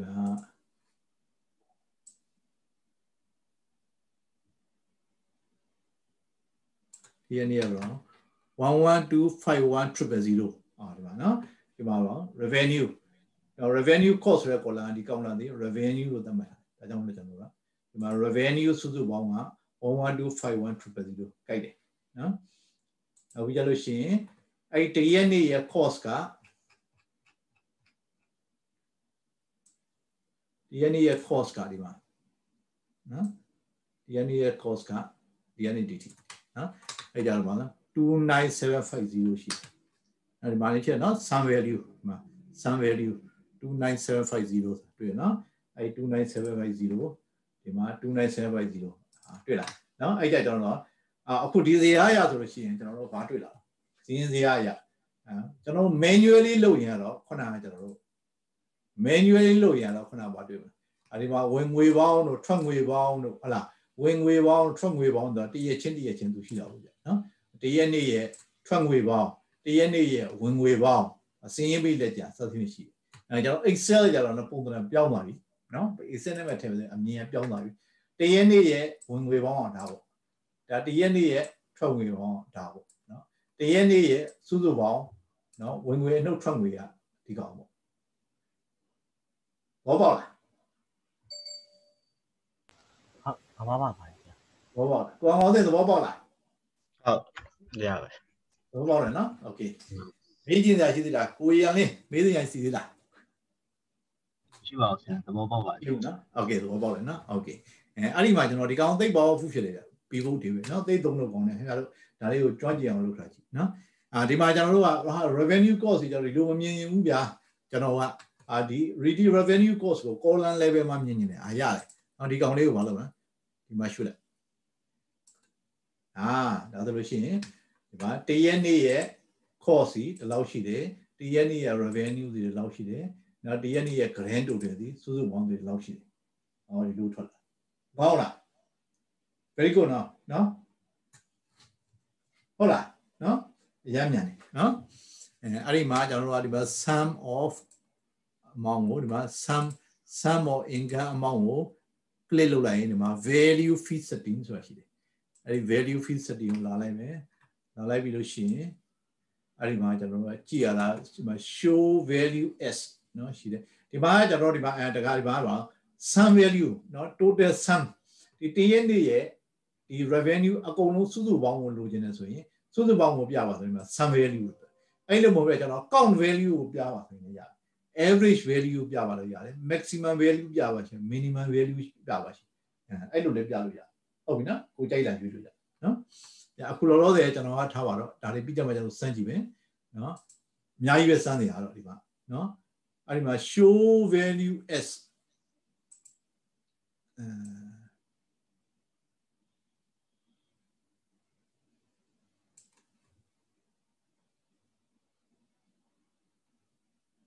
မဒါ show value ထားလိုက်ရှုပ်ကုန်တယ်နော် show value ဆိုမှပြသေးနော်ဒီမှာ sum လို့ count လို့ပြတယ်ဒီမှာ number format ဆိုရှိတယ် number format ကို number ကိုကျွန်တော်က decimal မလိုချင်ဘူးနော်1000 separator ဆိုတာဒီမှာတော့ကျွန်တော်ဗမာငွေဆိုလို့ရှိရင်ဒီမှာကျွန်တော်အမောင်ကြီးတွေကြီးတဲ့အတွက်ကျွန်တော်တို့ကဒီမှာသိန်းလားတန်းလားဆိုတော့ကျွန်တော်တို့ကမကောက်လို့ရတော့မလွယ်တော့အဲ့ကြကျွန်တော်တို့ comma လေးတွေနော်1000 operate 1000 separator 1000ခဏသုံးလုံးကို comma ထည့်ပေးပါပြောလိုက်ရင်ဒီမှာဆိုလို့ရှိရင်ကျွန်တော်တို့ရဲ့ဟိုပါလေဒီမှာ1000 separator ထွက်လာဒါဆိုလို့ရှိရင်ဒီမှာခဏ6လုံးဆိုရင်ဒါ112သိန်းပေါ့ဗျာဒီမှာ8သိန်းပေါ့9သိန်းပေါ့သိန်း84သိန်းပေါ့နော်89သိန်း82သိန်း134သိန်းဒါဆိုကျွန်တော်တရက်နေ့မှာဝင်ငွေစုစုပေါင်းဒီ112သိန်းရှိတယ်နော်ထွက်ငွေက29သိန်းပေါ့29,000ရှိတယ်29,950ရှိတယ်နှစ်ရက်နေ့မှာ revenue ပေါင်းဒီနော်ဝင်ငွေဒီ84သိန်းရှိတယ်နော်ထွက်ငွေက29သိန်း29,000ရှိတယ်စုစုပေါင်းကအဲ့နေ့ရဲ့ဟိုသတင်း ဝင်ငွေစုစုပေါင်းက84သိန်းရှိတယ်ဒီလိုမျိုးကြည့်လို့ရတယ်ဘောပေါက်လားနော်လွယ်နော်အဲ့ဒီမှာကျွန်တော်တို့ထပ်ထည့်လို့ရတယ်ကျွန်တော်တို့ကဆိုကြပါစို့ကျွန်တော်တို့ category 1ဒီမှာပြန်ကြည့်လိုက်ရင် category 1က product C product C ကဘယ်လောက်ရပြီးတော့ other income ကဘယ်လောက်ရပြီး debt ကဘယ်လောက်ရလဲအဲ့ဒါလဲကျွန်တော်အသေးစိတ် break down သိကြတယ်သိလို့မရဘူးရတယ်ဟုတ်ပြီနော်ဒီမှာအဲ့ဒါဆို category 1ကိုကျွန်တော်တို့ကဘယ်မှာသိကြလဲ column မှာထားမလား row မှာထားမလားရတယ်ဒီမှာပြော row မှာအရင်ထားကြည့်ဒီမှာဆိုလို့ရှိရင်ဒါဆိုလို့ရှိရင်ကျွန်တော်တို့ကတရက်နေ့မှာ debt collection မရှိဘူးเนาะ investment 2သိန်းထည့်တယ်เนาะ other income 4,100 ရှိတယ် product sale က 1,100 ရှိ130ရှိတယ်130ရှိတယ်ကျွန်တော်တို့ဒီမှာเนาะ sales cost ကဒါ cost ကလည်းထွက်လာတယ် cost က sales cost ကဒီလောက်ရှိတယ်ထွက်လာဟုတ်လားလွယ်လားလွယ်တယ်နော်ကျွန်တော်တို့ဒီလိုမျိုး Excel နဲ့ထည့်ခြင်းအပြင်ကျွန်တော်တို့ကဒီလိုမျိုးဒီ pivot တွေကိုသိမ့်မယ်ဆိုရင်ကျွန်တော်တို့ကခုနောက်ပိုင်းဒါကြောင့် report တွေကခင်မစားဘူးကျွန်တော်တို့ဒီကောင်တွေဒီကျွန်တော်တို့ကဒီကောင်တွေ image flexible ဖြစ်ပြီးတော့ image အသုံးကြတယ်ဒီနည်းအားဖြင့်ကျွန်တော်တို့ကြည့်လို့ရတယ်နော်နောက်ပါကြည့်တင်သေးတော့နော် quantity သိကြတယ်ကျွန်တော် quantity လည်းကျွန်တော် revenue cost တွေမကောက်ကျွန်တော်ဒီမှာကျွန်တော်တို့ကproduct C မှာကျွန်တော်တို့ quantity တွေကိုလည်းကျွန်တော်တို့ကနေပြီးတော့ analyze လုပ်ချင်တယ်အဲဆိုရင် quantity တွေကိုကျွန်တော်တို့ကထည့်လိုက်လို့ရ quantity ဒီမှာ product C ကနော် sales cost ကနော်ဒီမှာ quantity က 212.7 နော် amount က 29,000 အဲ့ဒါ total and sales cost sorry product C နော် product C မှာ quantity ကဒါပေမဲ့ဒီမှာ quantity ကတိတ်အသေးပဲမရှိဘူးဖြစ်နေတာပေါ့နော်ဒီလိုမျိုးထိဘာကြောင့်ဆိုတော့ quantity ကကျွန်တော်တို့ကဒီမှာ quantity ထည့်ထားတာကဒီမှာ20 liter ဒီဘလောက်20 liter ဘလောက် rate ဒီဘလောက်နော်20 liter 1 liter ဒီဘလောက်ဒါမျိုးထည့်ထားတဲ့အတွက်ဒီမှာ quantity daily quantity စုစုပေါင်းဆိုပြီးပေါင်းလိုက်ရင်20 liter 1 liter အကုန်ပေါင်းလိုက်ရင်ဘာမှတိတ်အသေးပဲမရှိဘူးဖြစ်တယ်နော်ဒါမျိုးတိတ်အသေးပဲမရှိဒါဆိုရင်တော့ဒီ quantity ကိုဒီလိုမျိုးထည့်တာတိတ်မကောင်းဘူးနော်ရတယ်ဖြုတ်ပြမယ်နောက် remove fee ဖြုတ်လိုက်very easy နော်အဲ့ဒါကိုကြည့်ရလားကျွန်တော်မကြိုက်ဘူးဒါကိုနော်ဒီဟာကိုကျွန်တော် row column မကြိုက်ဘူးဗျာကျွန်တော်မလုပ်ချင်တယ်ဆိုကြ category တွေကိုကျွန်တော်တို့ကနေပြီးတော့ column မှာထားခြင်းနဲ့ထားလိုက်အဲ့ဒါဆိုလို့ရှိရင်ကျွန်တော်ကဒီမှာ cost ရဲ့ category က cost ရဲ့ category ကတော့တစ်ခုပဲရှိတယ်နော်ခုတော့မှားပြီးတော့ဖြုတ်လိုက်တယ်ဟိုက sum or quant အမောက်မှားပြီးဖြုတ်လိုက်တယ် okay ဟုတ်ပြီအဲ့ဒါဆိုရင်နော်ခုနတိုင်းကျွန်တော်ပြထားလိုက်ဒီမှာ quantity ဒီမှာ quantity တွေဖြစ်နေတယ်နော် quantity ကိုဖြုတ်ပြီးတော့ကျွန်တော်တို့က income amount ကိုထားမယ်နောက် sum of quantity ကိုဖြုတ်လိုက်ဒါဆိုလို့ရှိရင်ကျွန်တော်တို့ရဲ့ daily analysis ပေါ့ daily စီးရင်စရာကျွန်တော်တို့လွယ်ကူနဲ့ဆောက်လို့ရတယ်နော် daily စီးရင်စရာလွယ်ကူနဲ့ဆောက်လို့ရတယ်အဲ့ဒါကိုကျွန်တော်တို့ကဒီမှာကျွန်တော်တို့ကဆိုကြပါစို့category ဒီ category 1ကိုcategory 1ကိုကျွန်တော်အကုန်မကြည့်ချင်ဘူးကျွန်တော်အခု sales တွေသိကျင်တယ်ကျန်တာတွေကကျွန်တော်စိတ်ဝင်စားဘူးအကျွေးတွေပါလေခဏထားဘူးနောက် product sale တွေကြီးလည်းကြည့်ကျင်တယ်ဒီမှာနော်ဒါဆိုရင်ကျွန်တော်ဒီမှာခုနဒီ column ရဲ့ဒီကောင်နော်ဒီမှာကြည့်လိုက်ရင်ဒီမှာဒီ value တွေရှိအဲ့ဒါတွေကျွန်တော်အကုန်မကြည့်ချင်ဘူးကျွန်တော်ဒီ product sale ပဲသိကျင်တယ်ကျွန်တော် product sale ပဲသိကျင်တယ်ဆိုရင် product sale ပဲ click လုပ်လိုက်ဒါဆိုရင်ကျွန်တော် product sale amount တွေကြီးပဲ sales amount တွေကြီးတယ်ကျွန်တော်တို့ကနေပြီးတော့ကြည့်လို့ရတယ်sales amount တွေမှာကျွန်တော်တို့ကဒီမှာကျတော့ column တစ်ခုတည်းဖြစ်တဲ့အတွက် category တစ်ခုတည်းဖြစ်တဲ့အတွက်ကျွန်တော်တို့က total နဲ့ကြည့်ရတာမျက်စိနောက်တယ်အဲ့ကြကျွန်တော်တို့ဘာလို့ဆိုတော့ total တွေမမြင်ဘူး total တွေဖြုတ်လိုက်မှားသွားပြီ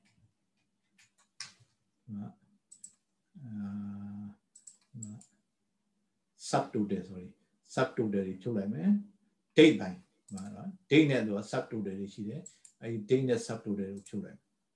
အဲ့ဆိုရင်ကျွန်တော်တို့ရဲ့နေ့စဉ်ကျွန်တော်တို့ကရောင်းရငွေတွေနော်နေ့စဉ်ရောင်းရငွေတွေကျွန်တော်တို့မှာထွက်လာ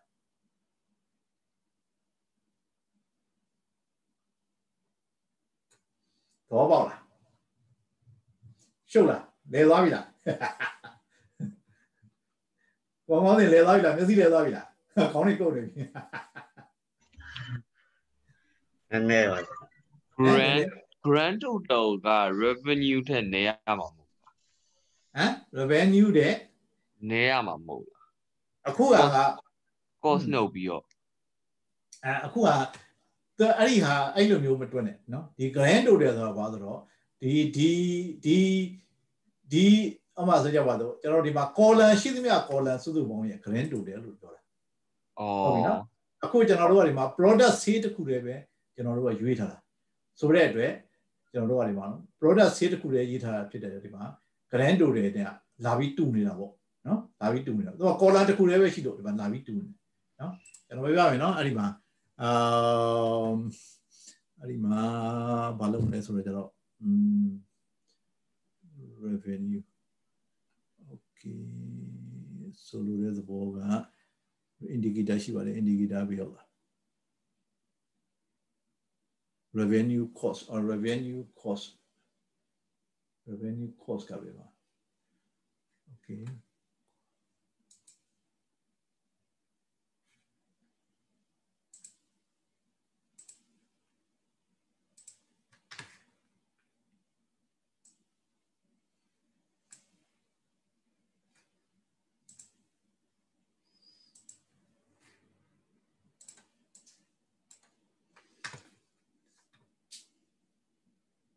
cost ပဲ cost column ပဲပါ oh sorry cost column ကဒီမှာကကျွန်တော်တို့ sorry ဒီမှာက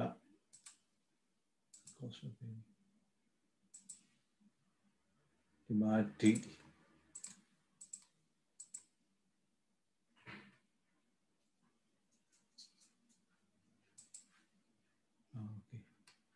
okay ဒီမှာကကျွန်တော်တို့ကဟိုမှာဒီမှာအကုန်ရွေးလိုက်ရဆိုပါနော်ဒီမှာအကုန်ရွေးလိုက်ရင်ဒီမှာဒီ grand total ဆိုတာဒီ grand total ဆိုတာဒီ column နဲ့ဒီ column နဲ့နှစ်ခုပေါင်းဒါကိုပြောတာနော်ဒီက grand total ကိုပြောတာဟိုလိုမျိုး cost minus revenue total ကိုပြောတာမဟုတ်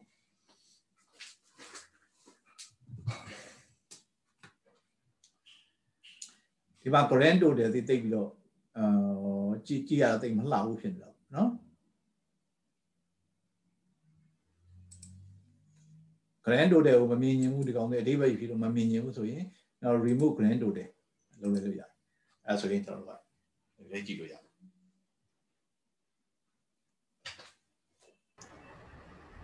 ဆရာသူ့ဖုန်းရဲ့ format လေးတိုင်းထွက်အောင်လုပ်ပြပါ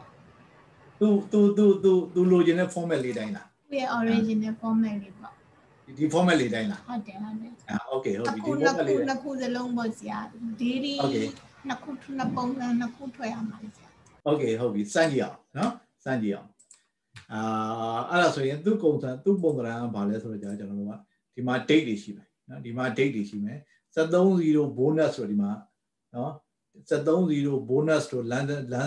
ရင်58တို့နော်1 liter ရောင်းရငွေတို့ဒါတွေကကျွန်တော်တို့ကဘယ်ထဲမှာထည့်ထားတာဒါတွေကကျွန်တော်တို့က category 1 category 1 category 2ဆိုရင်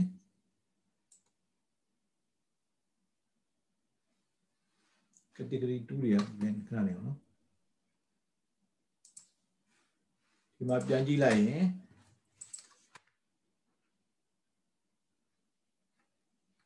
pure cost okay နော် okay ဒီမှာက okay အဲ့ဆိုရင် okay ကျွန်တော်တို့ကဒီကောင်ကိုဒီမှာထားလိုက်ရင်ဘာဖြစ်သွားမ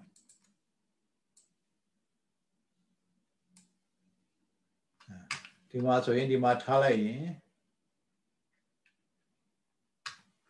ကျွန်တော် table က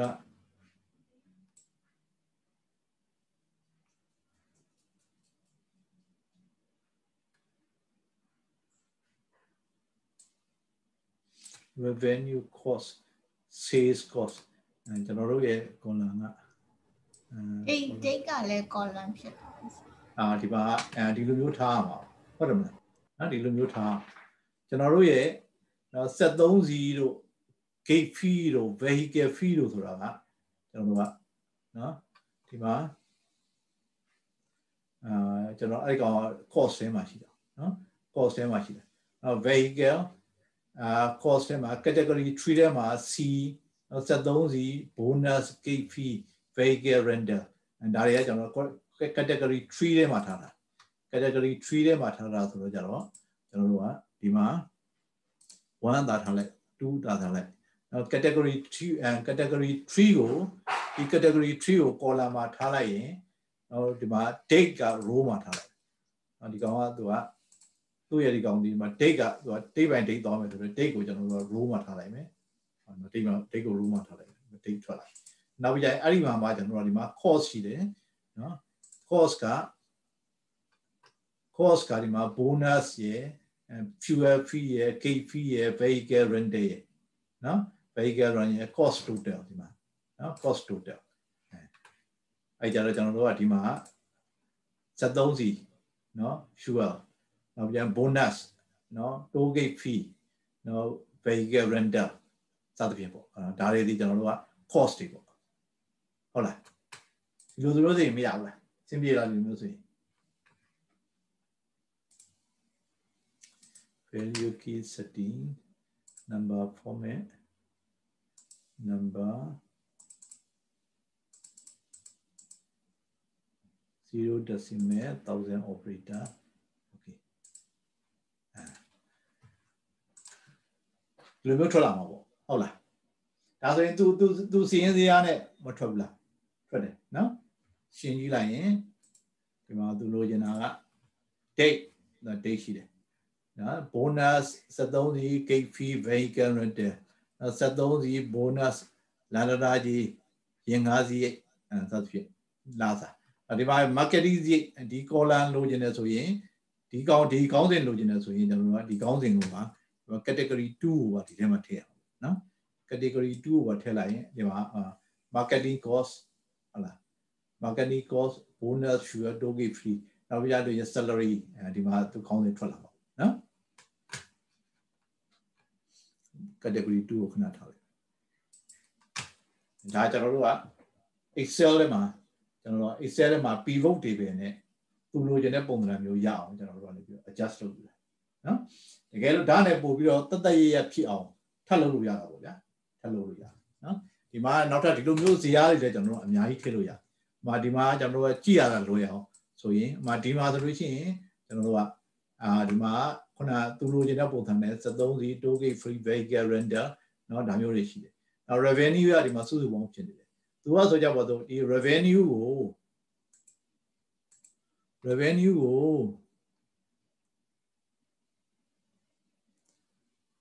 သူက cost တစ်ခု revenue တစ်ခုထားတာနော်ဟုတ်တယ်နော်ဒီမှာကနံပါတ်3ကဒါ cost တွေနော်ဒါတွေ cost တွေနံပါတ်4က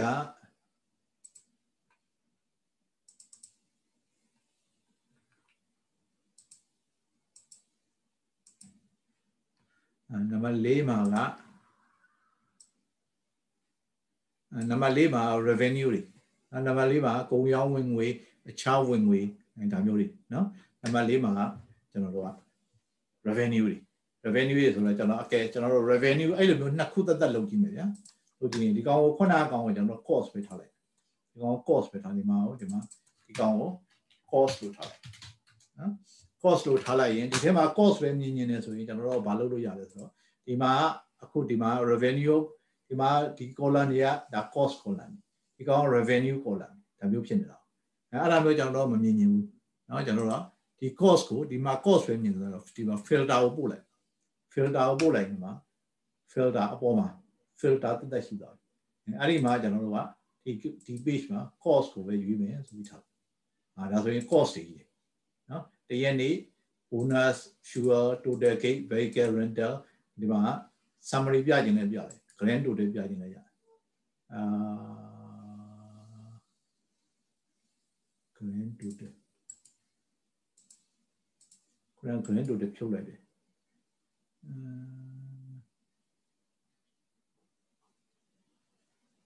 ဒီက grand total ပြောတော့တယ် grand total ဘယ်လိုထည့်ရမှာဒီပဲ value ထဲမှာထည့်ရမှာလေ value က sum of income amount ကိုထုတ်ရမှာထုတ် sum of income amount ကိုထုတ်ပြီးတော့ revenue cost ကိုထည့်ရမယ်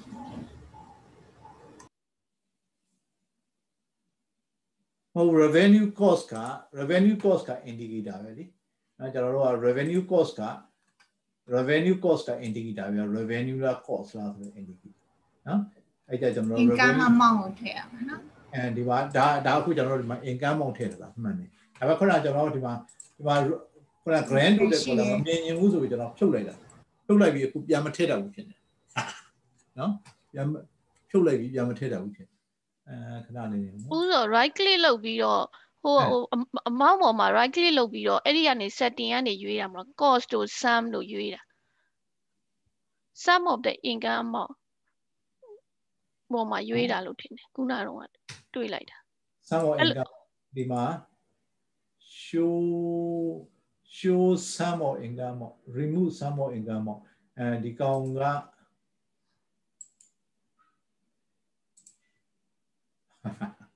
ဟုတ်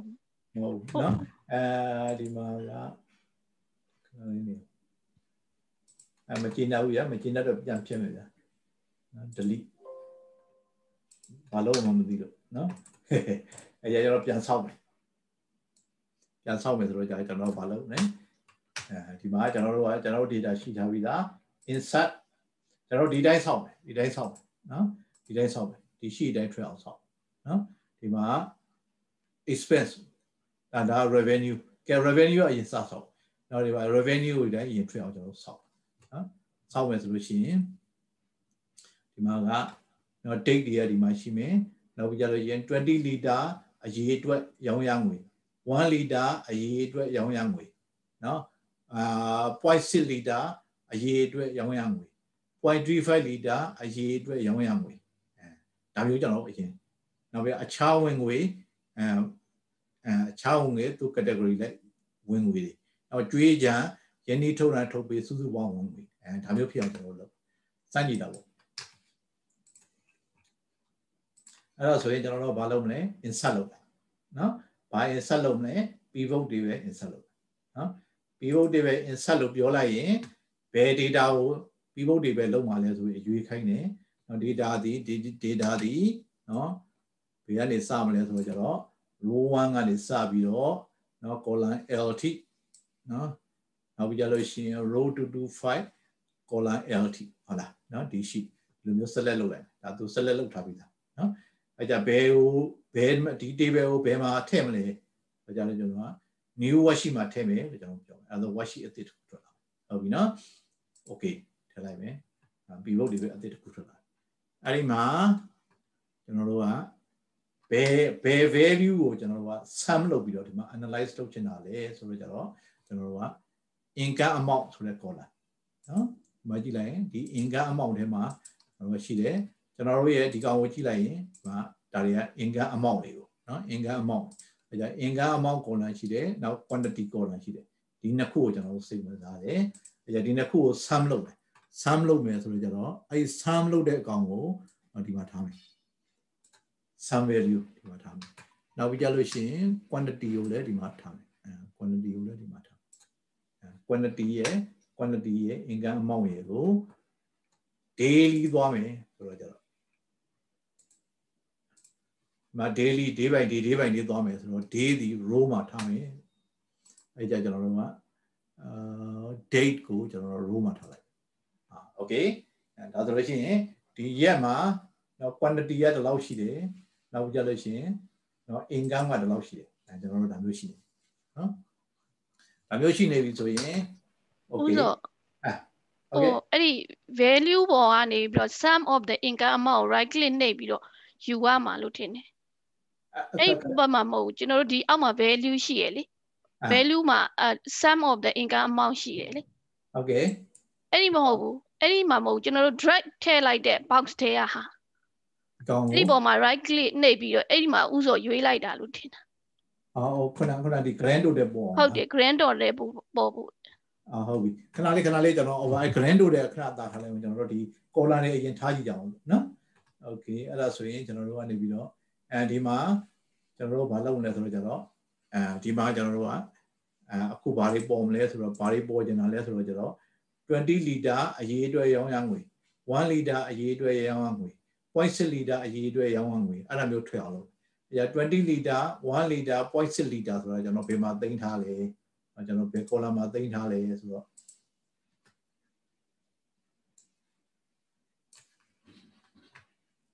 ဒီမှာ description မှာသိမ်းထားတယ်နော် description မှာသိမ်းထားတယ်အဲ့ကြကျွန်တော်တို့က description ကို column ဒီမှာပေါ်နေတယ်ဆိုတော့ဒီ column ဒီမှာပေါ်နေတယ်ဆိုတော့ description ကို column မှာထားလိုက်Okay အဲ့ကြဒီမှာ20 liter 0.35 liter တရက်နေမှာဘူး1000ရောင်းရတယ် 0.6 liter တရက်နေမှာဘူး1000ရောင်းရတယ်ဟုတ်လားဒါမျိုးထွက်လာ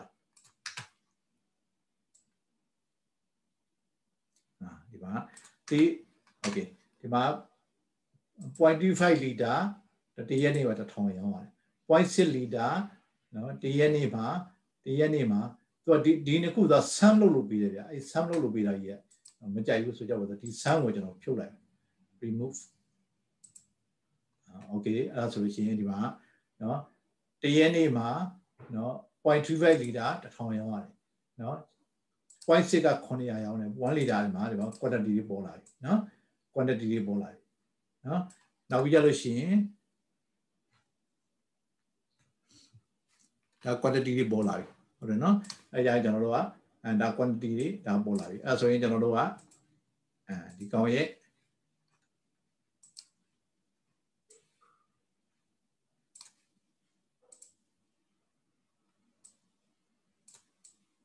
ကျွန်တော်ဒီမှာ quantity တွေရပြီ quantity ရပြီဆိုလို့ရင်ရောင်းရငွေလည်းကျွန်တော်တို့လုပ်နေတယ်ဒီမှာ quantity ထည့်ပြီးသားပြီရောင်းရငွေက income amount ဒီထဲမှာရှိတယ်ဒီကောင်လည်းဒီမှာလာထည့်လိုက်အဲဆိုရင် quantity 0.35 liter ဒီမှာ quantity amount 0.6 liter quantity amount 1 liter quantity amount 20 liter quantity amount bonus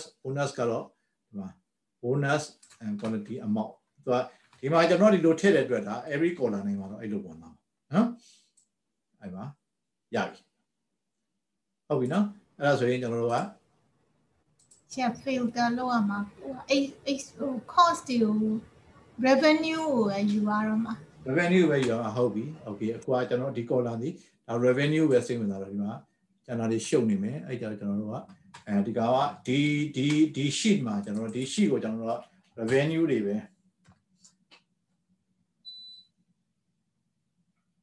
revenue တွေပဲထားခြင်းနဲ့ဆိုတော့ revenue ဆိုပြီးထားလိုက်နော် revenue ဆိုပြီးထားလိုက်ရင်ကျွန်တော်တို့ကဘာလုပ်မလဲဆိုတော့ဒီမှာ filter ထည့်လိုက်နော်ဒီမှာ revenue cost ဆိုတဲ့ indicator ရှိတယ်ကျွန်တော်တို့မှာ sheet 1ကိုသွားကြည့်လိုက်မယ်သွားကြည့်လိုက်ရင်ဒီမှာ revenue တွေကို revenue cost ဆိုတဲ့ column ရှိတယ်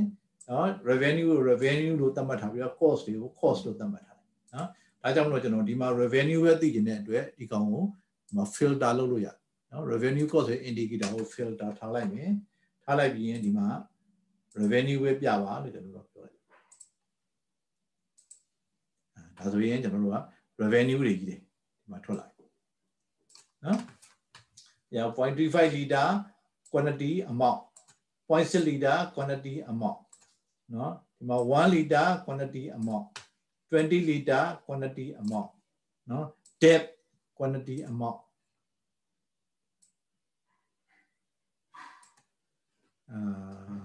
ဒီမှာ okay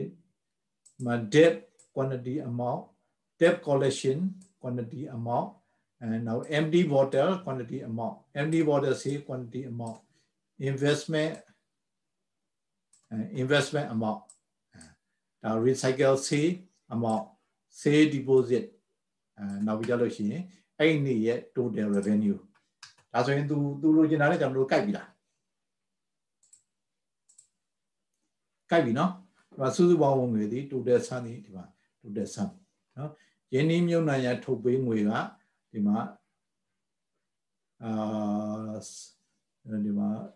baby. Investment, yeah. Investment, okay. Investment quantity amount. Investment quantity is 0 now, yeah. No, you want that investment amount, no? That's already in general to pay the hand, probably kind of. Hola.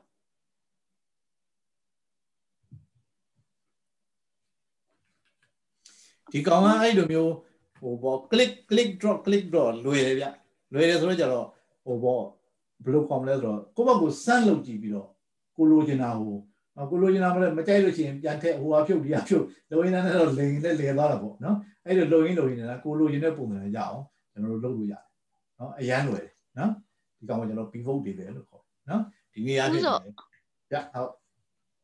investment mà lấy sum of quantity mà chỉ đó phiếu tiền ya tại gì nó remove sum of quantityဒါပေမဲ့ကျွန်တော်ထင်တယ်အဲ့ကောင်က quantity ဒီလိုအဲ့လို high လုပ်ထားရင်ရမှာမသိဘူးเนาะဒီကောင်ကို high လုပ်ထားအဲ့လိုပဲ high လုပ်ထားမှရမှာထင်တယ်ဘာလို့ဆိုတော့ကျွန်တော်တို့ကဒီကနေပြီးတော့ဒီက sum of quantity ကိုဖြောက်လိုက်ရင်ကျွန်တော်ဘာဖြစ်မလဲဆိုတော့စမ်းကြည့်ရအောင်เนาะ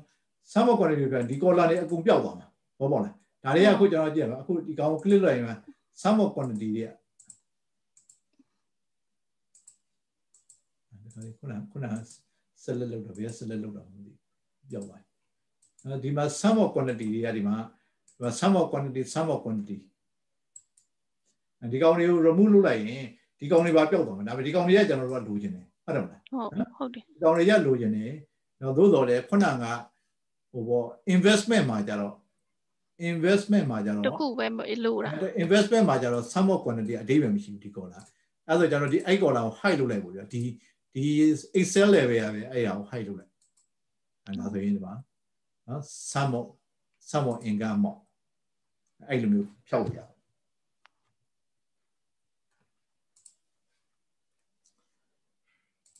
ဒီကောင်တွေကို value field settings number format number 2000 operator okayနောက်ပြန်ဒီမှာ income ကိုလည်း value field setting number format number 1000 operatorဒါဆိုရင်ကျွန်တော်တို့ကိုလိုချင်တဲ့ပုံစံရပြီပေါ့နော်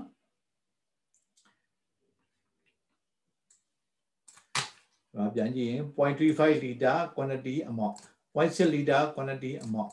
နော် quantity amount အဲ့ဒီမှာကျွန်တော်တို့ကဒီမှာ sum of income amount အဲ့ဒါမျိုးဖြစ်နေတယ်အဲ့ဒီဟာကိုကျွန်တော်တို့ကပြောင်းနေတယ်ဆိုရင်ပြောင်းလို့ရတယ်နော်ဒီမှာ value field setting ဆိုတော့ဒီမှာ custom name ဒီ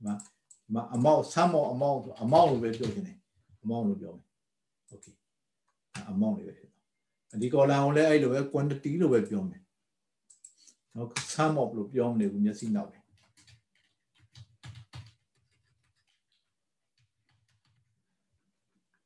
quantity ဆိုပြီးပြောလို့ people do a field name already or နော်ဒီမှာ quantity ဆိုတဲ့ column ရှိနေလို့နော်ဒီထဲမှာ quantity ဆိုတဲ့ column name ရှိတာဆိုတော့ဒီကဘာလဲ quantity CMQTY ဆိုပြီးတော့ပြောကြဒါမျိုးကြ okay နော် 0.35 quantity amount 0.6 quantity amount now 1 liter quantity amount 20 liter quantity amount debt quantity amount now your debt collection quantity amount empty bottle quantity amount empty bottle say quantity amount recycle quantity amount recycle quantity amount now amount sum quantity amount now total sum quantity and total quantity the total quantity ကျွန်တော်မမြင်ဘူးဆိုဒီကောင် high လုပ်ထားပါဗျာဒီ total quantity ဆိုတော့ဒီက quantity ဒီက quantity column ရှိသမျှတွေအကုန်လုံးကိုသူကပေါင်းထားတာဒါဆိုကျွန်တော်တို့အဓိပ္ပာယ်မရှိဘူးဖြစ်တော့ဒီကောင် high လုပ်ထားတယ်sorry ဒီလိုပဲ high လုပ်ထားနော် total amount ဆိုတော့ဒီတိုင်း adjust လုပ်လို့ရတယ်အဲ့ဒီမှာကျွန်တော်တို့ကမျက်စိထဲမှာရှင်းနေတယ်ဆိုရင် boss ကိုကြည့်ရတာနော်ဟိုဖြစ်အောင်မျက်စိထဲရှင်းစေချင်တယ်ဆိုရင်ဒါလေးတွေဟိုပေါ့ဗျာဟိုလေးလောက်ထားလိုက်ပေါ့ကာလာလေးလောက်ထားလိုက်ဟုတ်လား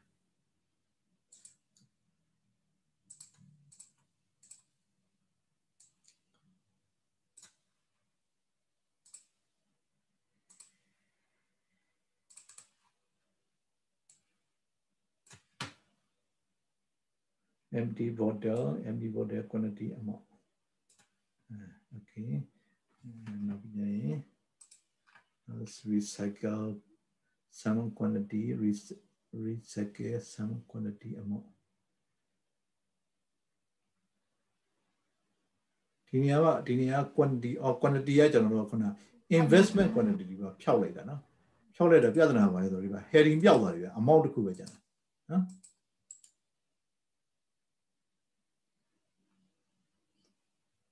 အဲ့ဒါမကောင်းနော်အဲ့ကြောင့်ဒီကဖြောက်လို့အဆင်မပြေဘူးဆိုတော့じゃဖြောက်လို့မရဘူးနော်ဒီမဲထားမှာဒါမှဒီမှာဒါဆိုရင်ဒီ investment မှာသူကပျောက်သွားနော်ဒီကျွန်တော်တို့ဖြောက်ချင်တာဒီ column ဖြောက်ချင်တာဆိုလို့ဒီ column ကို hide လုပ်လိုက်တော့ဒီမှာဒီ investment ဆိုတဲ့ heading မှာပျောက်သွားတယ်ဒါကြောင့်လည်းကျွန်တော်ဖြောက်လို့မရဘူးဒီတိုင်းပဲ blank ပဲထားလိုက်တော့နော်အဲ့ကြကျွန်တော်တို့က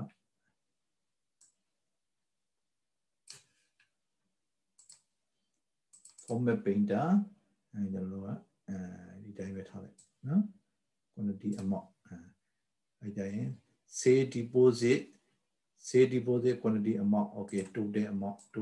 column ကို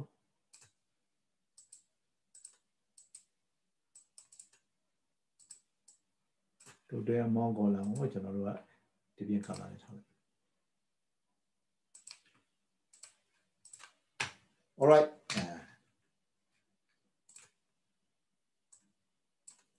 ကျွန်တော်တို့ကဒီပုံစံမှာကျွန်တော်တို့ကသူ့ကို sell လုပ်လိုက်နော် 0.5 liter quantity amount 0.6 quantity amount 1 liter quantity amount 20 liter quantity amount ဒီလိုရပါလေဆိုဟုတ်လား happy ဖြစ်လား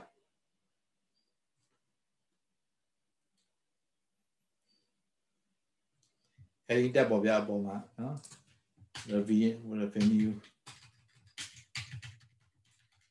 revenue summary list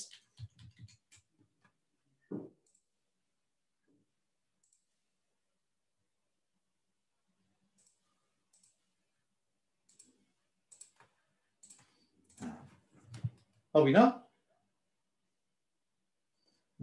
စလုပ်ကြည့်နော်နောက်ထပ် course ကိုလည်းကျွန်တော်တို့လုပ်လို့ရတယ် course တစ်ခါထပ်လုပ်ကြည့်အောင်sorry ဒီမှာကိုယ့်ဘက်ကိုထပ်ထည့်ရအောင်လို့နော် course ကိုထပ်လုပ်မယ်ဆိုရင်ကျွန်တော်တို့က sheet ကိုသွားမယ် sheet ကိုသွားပြီးလို့ရှိရင်တစ်ခါ insert pivot table ထားထည့်ပြီးလို့ရှိရင်ဒီ list တိုင်းပဲယူမယ် okay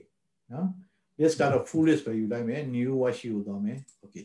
အဲ့ဒါဆိုရင်ဒီမှာ table တစ်ခုရပြီအဲ့ဒီမှာကျွန်တော်တို့ကခုန sum လုပ်မဲ့ column ဒီနော် amount ကို quantity amount ကိုဟောဖြစ်မယ် sum လုပ်မယ်ဒီမှာတော့ quantity ရသိပြီးတော့မဖြစ်ဘူးတင်เนาะကျွန်တော်တို့ရဲ့ list ကိုကြည့်လိုက်ရင်ဒီမှာ quantity ဒီရှိလားရှိတယ်เนาะ1 2 3တွေရှိတယ်เนาะ sure okay အဲဆိုရင်ဒီကောင်ကိုကျွန်တော်တို့က cost နောက်ပြီးလို့ရှိရင်quantity ကိုလည်းထည့်လိုက် quantity ကိုပဲထည့်လိုက်မယ် okay နောက်ပြီးရင် category ဒီမှာ date ဒီ row နဲ့သွားမယ်ဆိုတော့ date ကိုဒီမှာထည့်မယ်เนาะဒီမှာကျွန်တော်တို့ကခုနလိုပဲ revenue ပဲဒီမှာ cost ပဲမြင်တယ် filter ကိုဒီမှာထားမယ်ထားပြီးလို့ရှိရင်ကျွန်တော်တို့ကဒီမှာကျွန်တော်တို့က cost ပဲလို့ပြော cost okay cost ပဲထွက်လာเนาะထွက်လာရင် category တွေကကျွန်တော်တို့က category တွေကဒီမှာထားမယ်ဆိုတော့ category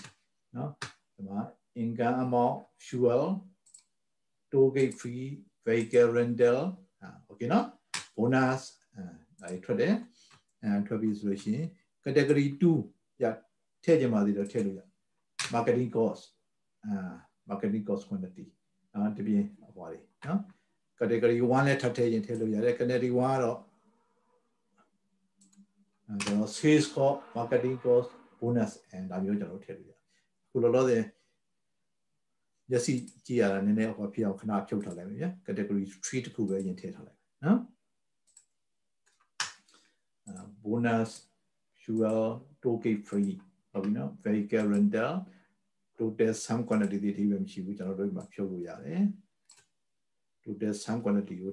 high load hallelujah. High load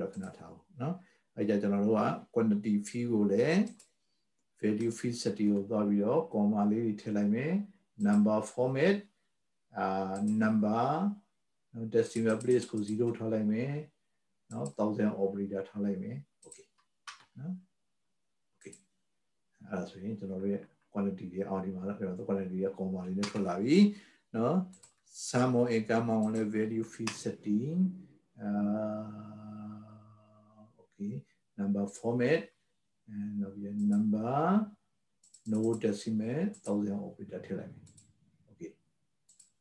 okay 1000 operator တွေထွက်လာပြီအဲ့ဒီမှာခဏလေး sum of quantity လို့မပြောတော့ဘဲနဲ့ heading ကိုဒီမှာ QTY လို့ပြောလိုက်နော်အဲ့လိုပဲ income ကိုလည်းဒီမှာ sum of income လို့မပြောဘဲဒီမှာဒီကောင်ကြီးကျတော့ cost တွေဖြစ်တဲ့အတွက် cost လို့ပြောလိုက် okay now quantity cost bonus fuel toll gate fee okay now total cost အဲ့ဒီမှာကျွန်တော်တို့ကခုနအတိုင်းပဲเนาะဒီမှာbonus quantity cost ဒီကောင်ကိုကျွန်တော်နေပြီးတော့ပြောင်းမယ် toll gate fee ကိုလည်း quantity cost ဟောလာပြောင်းမယ်total quantity ဆိုတော့ကျွန်တော်တို့အတိအကျမရှိဘူးဒါကြောင့်မလို့ဒီ column ကိုတော့ဖြောက်လိုက်အဲ့လိုလိုက်မယ် total cost ကိုကျွန်တော်တို့က green color ပြောင်း green color ပြောင်းနေအမှာ orange color ပြောင်းဒါဒီကျွန်တော်တို့က cost list နာခုနကသူ့ရဲ့ cost list တိုင်းကျွန်တော်တို့ရ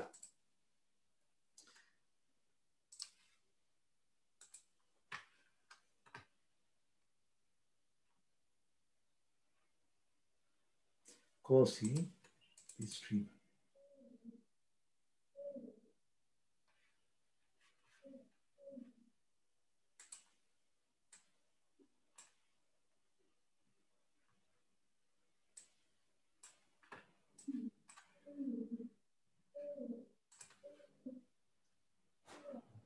Công nhau về marketing gì, sát đông gì, bonus, là,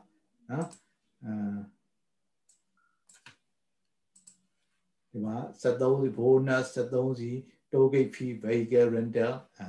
အဲ့လိုပဲကျွန်တော်ဒီမှာရှိတယ်ဟုတ်ပြီနော်သူ column အတိုင်းပေါ့အနည်းဆက်ဆုံးကျွန်တော်တို့ဒီမှာကျွန်တော်တို့ရနော် Excel နဲ့သုံးပြီးတော့ကျွန်တော်တို့ကနော်ဒီနည်းနဲ့ကျွန်တော်တို့ကနေပြီးတော့ pivot table တွေဆောက်လို့ရနော်နောက်ထပ်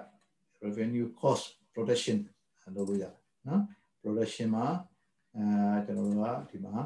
မှာကျတော့ကျွန်တော် protection မှာ revenue ပဲမှာကြည့်လိုက်ရင်20 liter ဘယ်ရက်မှာဘယ်နှဘူးထုတ်တယ်နောက်ဘယ်နှဘူးထုတ်တယ်အဲဒါမျိုးတွေကျွန်တော်တို့ရှိတာနော်အဲ့ကောင်းတဲ့ပုံမှာမူတည်ပြီးတော့ကျွန်တော်တို့ဒီ quantity လေးကို analyze လုပ်တယ်ရတယ်နော်အဲ့ဒါကျွန်တော်တို့က insert နော် pivot table ခုန data ရွေးမယ်အသစ်ကိုသွားမယ်အသစ်တစ်ခုရလာအဲ့ဒီမှာကျွန်တော်တို့ကဘာလို့တော့ volume protection analysis အဲ့ဒီမှာကျွန်တော်တို့ကနေပြီးတော့ဒီမှာ amount မထည့်ဘူးဒီမှာ quantity ပဲထည့် quantity category နော်ဒီမှာ date ခုနတိုင်းပဲ date ကိုဒီမှာထားမယ်နောက်ပြီးရင်ဒီမှာ category 1 နဲ့ပေါ့ category 1ကပါလို့ invest other income product sale ဒါလေး in category 1 who category a description description category 1 of no 0.5 liter below to the 0.6 liter below to the 1 liter below to the 20 liter below to the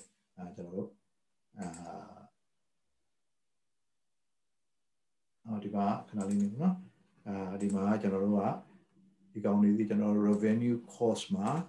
revenue de basic with are filter teme revenue filter okay and revenue yeah so now 0.35 1,000 0.6 7,000 1 liter 5,000 now 20 liter 12,000 debt collection daria general volume the DVM shoe so no the volume the DVM shoe general the county value no that's a vision in the raw cola motor vision a lower cola protection to a general daria division no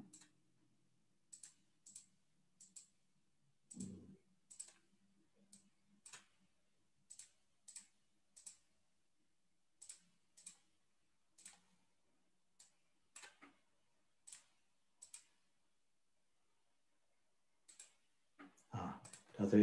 daily protection grand to the DVM grand to the volume and the volume and the volume and the volume of pound of the cola the DVM remove grand to the now remove grand to the grand to the Yama bound of Kulama bound of them. No, that type of blue tatted Sandy now Sandy double. As in the can nazi in the production in nazi production in okay, very easy. No, it's a very easy, very flexible. It's a that not the son of the okay. Alamio, the gang, crabby in a tigine, Amiaula, Yare, no, crabby in Sweden, Yare, no, I don't know, can tell you in Salome. People dive, and the people dive them home. Not the guy know by in Salome. Inside my people chat, no, people chatting, people chat. Did you may, okay. Yavi, people dive or child, Nakutala. Arima Janoroa, Kona Daime, revenue cost go, filter matalime, Navijaye, category 3 go, legend matalime, now Navijaloshi, quantity you, value matalime, now quantity you value matalime, and Navijaloshi, Arima, quantity you value matalime, take the no, easiest matalime. Easiest matalime. So in general, the grand order same as now, grand order, remove grand order, go on. And the Goma general, Dima, or sorry, Dima general, revenue was same as revenue very much. Revenue time, the 1 liter, 2 liter, description machine, category machine, category total. Remove fee, description, okay, description. Also in the 0.3 liter, 0.6 liter, 1 liter, 20 liter, depth collection, the same as how,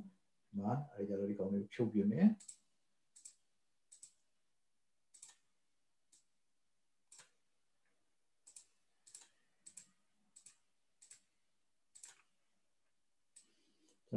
Description in Yaishine. No, don't win a comedy of children. Udojana, product quantity away. Nazi told that Contosi with the 0.3 liter allowed to the 0.6 liter, 1 liter, 20 liter booty, allowed to get the way I reckon. Diversing with that. And that's way, and I don't know, yeah. Oliver, character line, no, character line. And character line.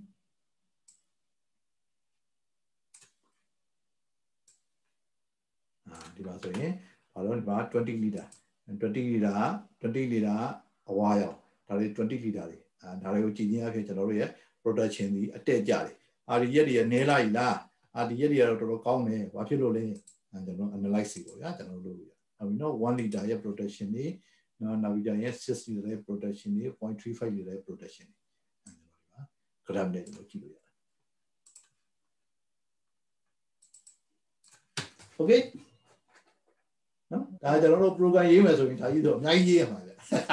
မလွယ်ဘူးဟုတ်တယ်နော်ဒါကိုကျွန်တော်တို့ကဒါကြောင့်မလို့နောက်ပိုင်းကျရင်ကျွန်တော်တို့အခုနောက်ပိုင်းမှာဆိုရင်ဒီ pivot table နဲ့ဒီဒါကို business analysis business intelligence လို့ခေါ်တယ်ကျွန်တော်နောက်ထပ်ပြီးတော့အသေးစိတ်ဒီ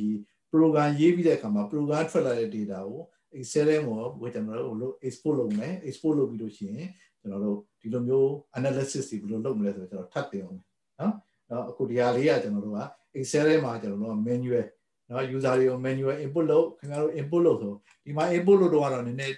ဟိုဟာဖြစ်တယ်လို့ပဲနော် messy ဖြစ်တယ်လို့ပဲနော် messy ဖြစ်တယ်လို့သို့တော်လေခင်ဗျာကျွန်တော်တို့စဉ်းစားကြည့်ဒီမှာ revenue analysis တခါလေတန်းထွက်လာတာအခု2နာရီတွင်းမှာကျွန်တော်အကုန်ပြီးဆောက်ပြတယ်တွေ့လားမိုက်တယ်ဟုတ်တယ်မလားနော်နောက်ပြီးရင်ဒီမှာ cost analysis ဒီမှာနေ့စဉ် cost တွေမှာထွက်လာတာgraph ထဲမှာထည့်လို့ရတယ်ဒီမှာ graph နော်ခုန example နော် production နော် daily production တွေ production list တွေဒီမှာထွက်လာနော်နောက်ပြီးရဒီမှာကျွန်တော်တို့ပါတော့graph တွေတော့ထွက်လာတယ်ဒီမှာ production ရဲ့ graph တွေကျွန်တော်ထွက်လာနော်ကျွန်တော်တို့ဒီနည်းအားဖြင့်ကျွန်တော်တို့က boss တွေကို please လုပ်လို့ရတယ်ဒီ boss တွေကဒါတွေကိုကြည့်ခြင်းအားဖြင့်သူတို့ရဲ့ဒီ production တွေ analyze လုပ်မယ် cost အကုန်တွေနော်နေ့စဉ်ရှင်းပြီးတော့ analyze လုပ်မယ်သူတို့ရဲ့ production တွေ sales တွေcontrol လုပ်လို့ရတယ် manage လုပ်လို့ရတယ် very visible နော်ကိုယ့်ရဲ့ business ကို analyze လုပ်လို့ရအတွက် intern ပဲခုတယ်နော်အဲဒါ Excel ဒီ Power BI ဟာအရင်သုံးကြပါတယ်အဲဒါခုကျွန်တော်တို့ record လုပ်ထားတယ်ဒီ record လုပ်ထားတယ်ဒီ video လေးကိုပြန်ကြည့်ပြီးလို့ရှိရင်အခုကျွန်တော်ကြည့်တာကျွန်တော်လုပ်လိုက်ကြည့်တာဟာဟို click လုပ်လိုက်ဒီ click လုပ်လိုက်နဲ့ဘလို့ဖြစ်လာတာလဲပေါ့လေဟောဖြစ်မှာပေါ့နော်ဒါလေးကိုကျွန်တော်တို့ကိုယ်တိုင်လေးအသေးစိတ်လေးလိုက်ပြီးလုပ်ကြည့်ပါမခဲရင်ဘူးလွယ်တယ်နော်မှားလို့ရှိရင်ခုနပြောသလိုဒီကောင်ဘာမှားတော့လဲဘာမှားတော့မှမသိဘူးကွာရပါတယ်ကွာဖြတ်ပလိုက်ပေါ့နော် delete ဖြတ်ပလိုက်ပြီးတော့ပါလို့နော်အသစ်ပြန်လုပ်လိုက်ပေါ့နော်ဟို click ဒီ click နဲ့ပဲထွက်လာတာဟုတ်တယ်နော်အဲကြောင့်ကိုဒီပုံမှာပေါ်နေတဲ့ data တွေကိုလိုချင်တဲ့ data ဟုတ်ကလားဆိုတော့နည်းနည်းပြန်ပြီးတော့ဘာလုပ်ကြည့်ပေါ့ဗျာcheck လို့ကော manual check လို့ပေါင်းပြီးတော့ကြည့်ပေါ့ဟုတ်တယ်ကိုလိုချင်တဲ့အားရပြီဆိုရင်ကျွန်တော်တို့က within 2 hours တွင်မှာကျွန်တော်တို့ report တွေအများကြီးကျွန်တော်ထုတ်လို့ရပါတယ်report တွေအများကြီးထုတ်လို့ရတယ်နော် revenue production report cost report revenue report ဒီထဲမှာနောက်ထပ်ဒီမှာ condition တွေ filter တွေအများကြီးထည့်လို့ရတယ်အများကြီးထည့်ပြီးကိုလိုချင်တဲ့ပုံစံတွေရဟုတ်ပြီနော်ကိုဘကို hands on လုပ်ကြည့်ဖို့လိုပါတယ်ဒါ intern ကိုလုပ်လို့ကောင်းတဲ့ဟာတစ်ခုပါကျွန်တော်ဒီ video ကိုကြည့်ပြီးတော့ hands on လုပ်ကြည့်ကြပါနော်နောက်နေ့ကျမှကျွန်တော်တို့ကဒီ data တွေကိုကြည့်ပြီးတော့ကျွန်တော်တို့က database ထဲမှာကျတော့ program နဲ့အတွက်เนาะ program နဲ့သုံးဖို့ရအတွက် database ကိုဒီ data တွေကို database design ရဘယ်လိုမျိုး design လုပ်မလဲဆိုတော့ကျွန်တော်ဆက်ပြီးကြည့်တာဟုတ်ပြီနော်ဒီကနောက်တော့လာမယ့်ကြာစာပြီးမှကျွန်တော် database design ကိုသွားမယ်ခုတော့ဘယ်နေတော့ Excel နဲ့ Power Pivot နဲ့เนาะဒီမှာ Excel နဲ့ဒီမှာ Power Pivot နဲ့ကျွန်တော်ဒီမှာ Power ဒီမှာ Pivot Chat နဲ့เนาะဒီမှာ Pivot Chat and table Pivot Chat ရှိတယ်เนาะ graph တွေလက်သက်ထည့်လို့ရတယ်ကိုပေါ့ graph ဆွဲလို့ရတယ်ဒီကောင်ကတော့ကျွန်တော်ခုနပြောတယ် Pivot Chat နဲ့ကျွန်တော် Pivot နဲ့တွဲထားတယ်ဒါ Pivot Chat ကိုကျွန်တော်ပြောတာနော် Pivot table ရဲ့ Pivot Chat โอเคနော်ကိုအောင်ကောင်းနေစိတ်ဝင်စားလားဟုတ်ဗျာကိုကျုံဘလို့နေဒါပေမဲ့သင်းမိုင်းဆိုတော့ကျွန်တော်ကအဲ့ရကြမသိဘူးတီအောင်ခင်ဗျာဗီဒီယိုတီအောင်ဖြည်းဖြည်းပြန်ကြည့်ဟုတ်ပြီနော်တီအောင်ဗီဒီယိုဖြည်းဖြည်းချင်းပြန်ကြည့်ပြီးတော့ရှိရင်ကိုယ်တိုင်နောက်ကနေပြန်လုပ်ကြည့်နော်โอเคနော်ကိုကျုံဘလို့နေလဲကိုကျုံအဆင်ပြေပါတယ်ဆရာအဆင်ပြေတယ်နော်ဟုတ်လားနော်စမ်းလုပ်ကြည့်ဟုတ်ပြီနော်โอเคနော်โอเคဘာဆွေးနွေးနေပါသေးတယ်မင်းတို့ပြေပြောတော့ပါလေရှိတယ်ခင်ဗျာရှိတယ်နော်โอเค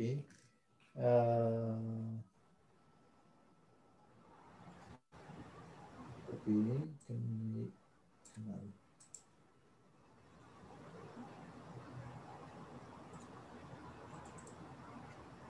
Okay ဘာမေးချင်ရရှိပါသေးလဲဗျာဘာဆွေးနွေးရရှိပါသေးလဲဆွေးနွေးကြရရှိဆွေးနွေးပါ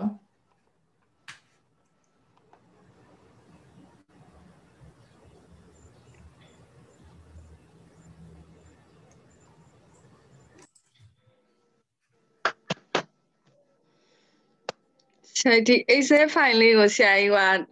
တန်းရရင်တော့ချက်ချင်းစမ်းကြည့်လို့ရမယ်ထင်တယ်ဒီ data တွေရိုက်ထည့်ပြီးကြာနေမှာဆိုတော့တန်းပြီးမစမ်းဖြစ်တော့ကြာဒီပြင်းတာအဲ့ဒါတော့ပြင်းတာဒီကတော့ပါကျွန်တော် Excel file ကျွန်တော်ဝယ်ပြီးကြရင်ဟိုဟာထဲမှာကျွန်တော်တို့အခုဒီလူတွေအကုန်လုံးဒီကျွန်တော်တို့ group chat ထဲမှာရှိတယ်မလားဗျာ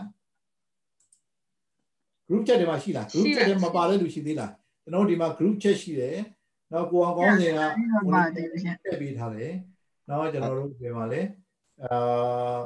ခုနနောက်ဆုံးတစ်ယောက်ပဲမပါအောင်မှထင်တယ်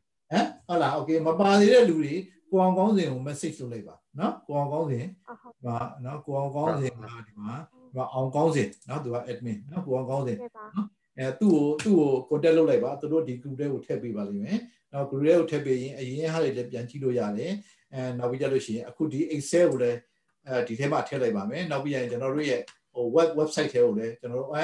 Facebook group ထဲကိုလည်းကျွန်တော်ထည့်လိုက်ပါမယ်နော် share လုပ်လိုက်မယ်သို့တော်လည်းခုန data ကကျွန်တော်ကဟိုမြောင်အချင်းသိကြမှာဆိုတဲ့အတွက်ကျွန်တော်ခုန data ကိုလေဒီ cost တွေပါတွေကိုကျွန်တော်သိချာချာ input မလုပ်လိုက်ဘူးနော် input မလုပ်လိုက်ဘူးဒီမှာ cost တွေပါလေအဲ့ဒါလေးတွေထပ်ပြီးတော့ input လုပ်ကြည့်ပါနော်နည်းနည်းလေးစိတ်ရှိတဲ့ချီဒီ data အတိုင်းကိုနည်းနည်းလေးထပ်ထည့်ပြီးတော့ input လုပ်ကြည့်ပါအဲ့ဒီမှာကျွန်တော်တို့ကဒီမှာဒီ value ကိုကြည့်ရတဲ့အခါမှာပို့ပြီးတော့ဒီမှာ data တွေတူးနေတယ်နော်ဒီ value ကိုကြည့်ရတဲ့အခါမှာပို့ပြီးအဆင်ပြေတာပေါ့နော်ဒီ table ကိုဒီ table ကြီးတိုင်းမသုံးနဲ့နော်ဒီ table ကိုကျွန်တော်တို့ထပ်ပြီးတော့ meaningful ဖြစ်တဲ့သူ့ရဲ့ဒီ sheet တွေအတိုင်းသူဒီ sheet တွေလည်းရှိတယ်အဲ့ဒါတွေလည်းကျွန်တော်ဒီဟိုမှာနောက်ဟို group ထဲမှာကျွန်တော် share လုပ်လိုက်ပါမယ်အဲ့ဒါတွေကြည့်ပြီးတော့ကျွန်တော် data ထပ်ဖြည့်ပြီးတော့ input လုပ်ပြီးတော့ရင်ဒါတွေကို play လုပ်ကြည့်ပါနော်အရန်ပေါင်းမှုဖြစ်တယ်ဒါတွေကို program ထိုင်ရေးရဆိုရင်အကြိုက်ရေးရမှာ report တွေကိုထိုင်ရေးရမှာဒီမှာဟိုဟာလေး click လို့တရား drag drop လုပ်ဘာညာလုပ်တယ်အကုန်လုံးက data တွေကနော်ကျွန်တော်ကိုလိုချင်တဲ့ပုံစံမျိုးထွက်လာနော်အဲ့ကြောင့်ဒါကို play လုပ်ကြည့်ပါဟုတ်ပြီနော် okay အဲ့ဒါဆိုရင်ကျွန်တော်တို့ခဏဒီလောက်ပါပဲဗျာနော်အားလုံးကဲကိုနိုင်ပါကျွန်တော်တို့ကြာသာပရိနိညကြရင်ပြန်တွေ့မယ်နော်ကြာသာပရိနိညကြရင်ပြန်နော် okay okay ဗျာ Thank you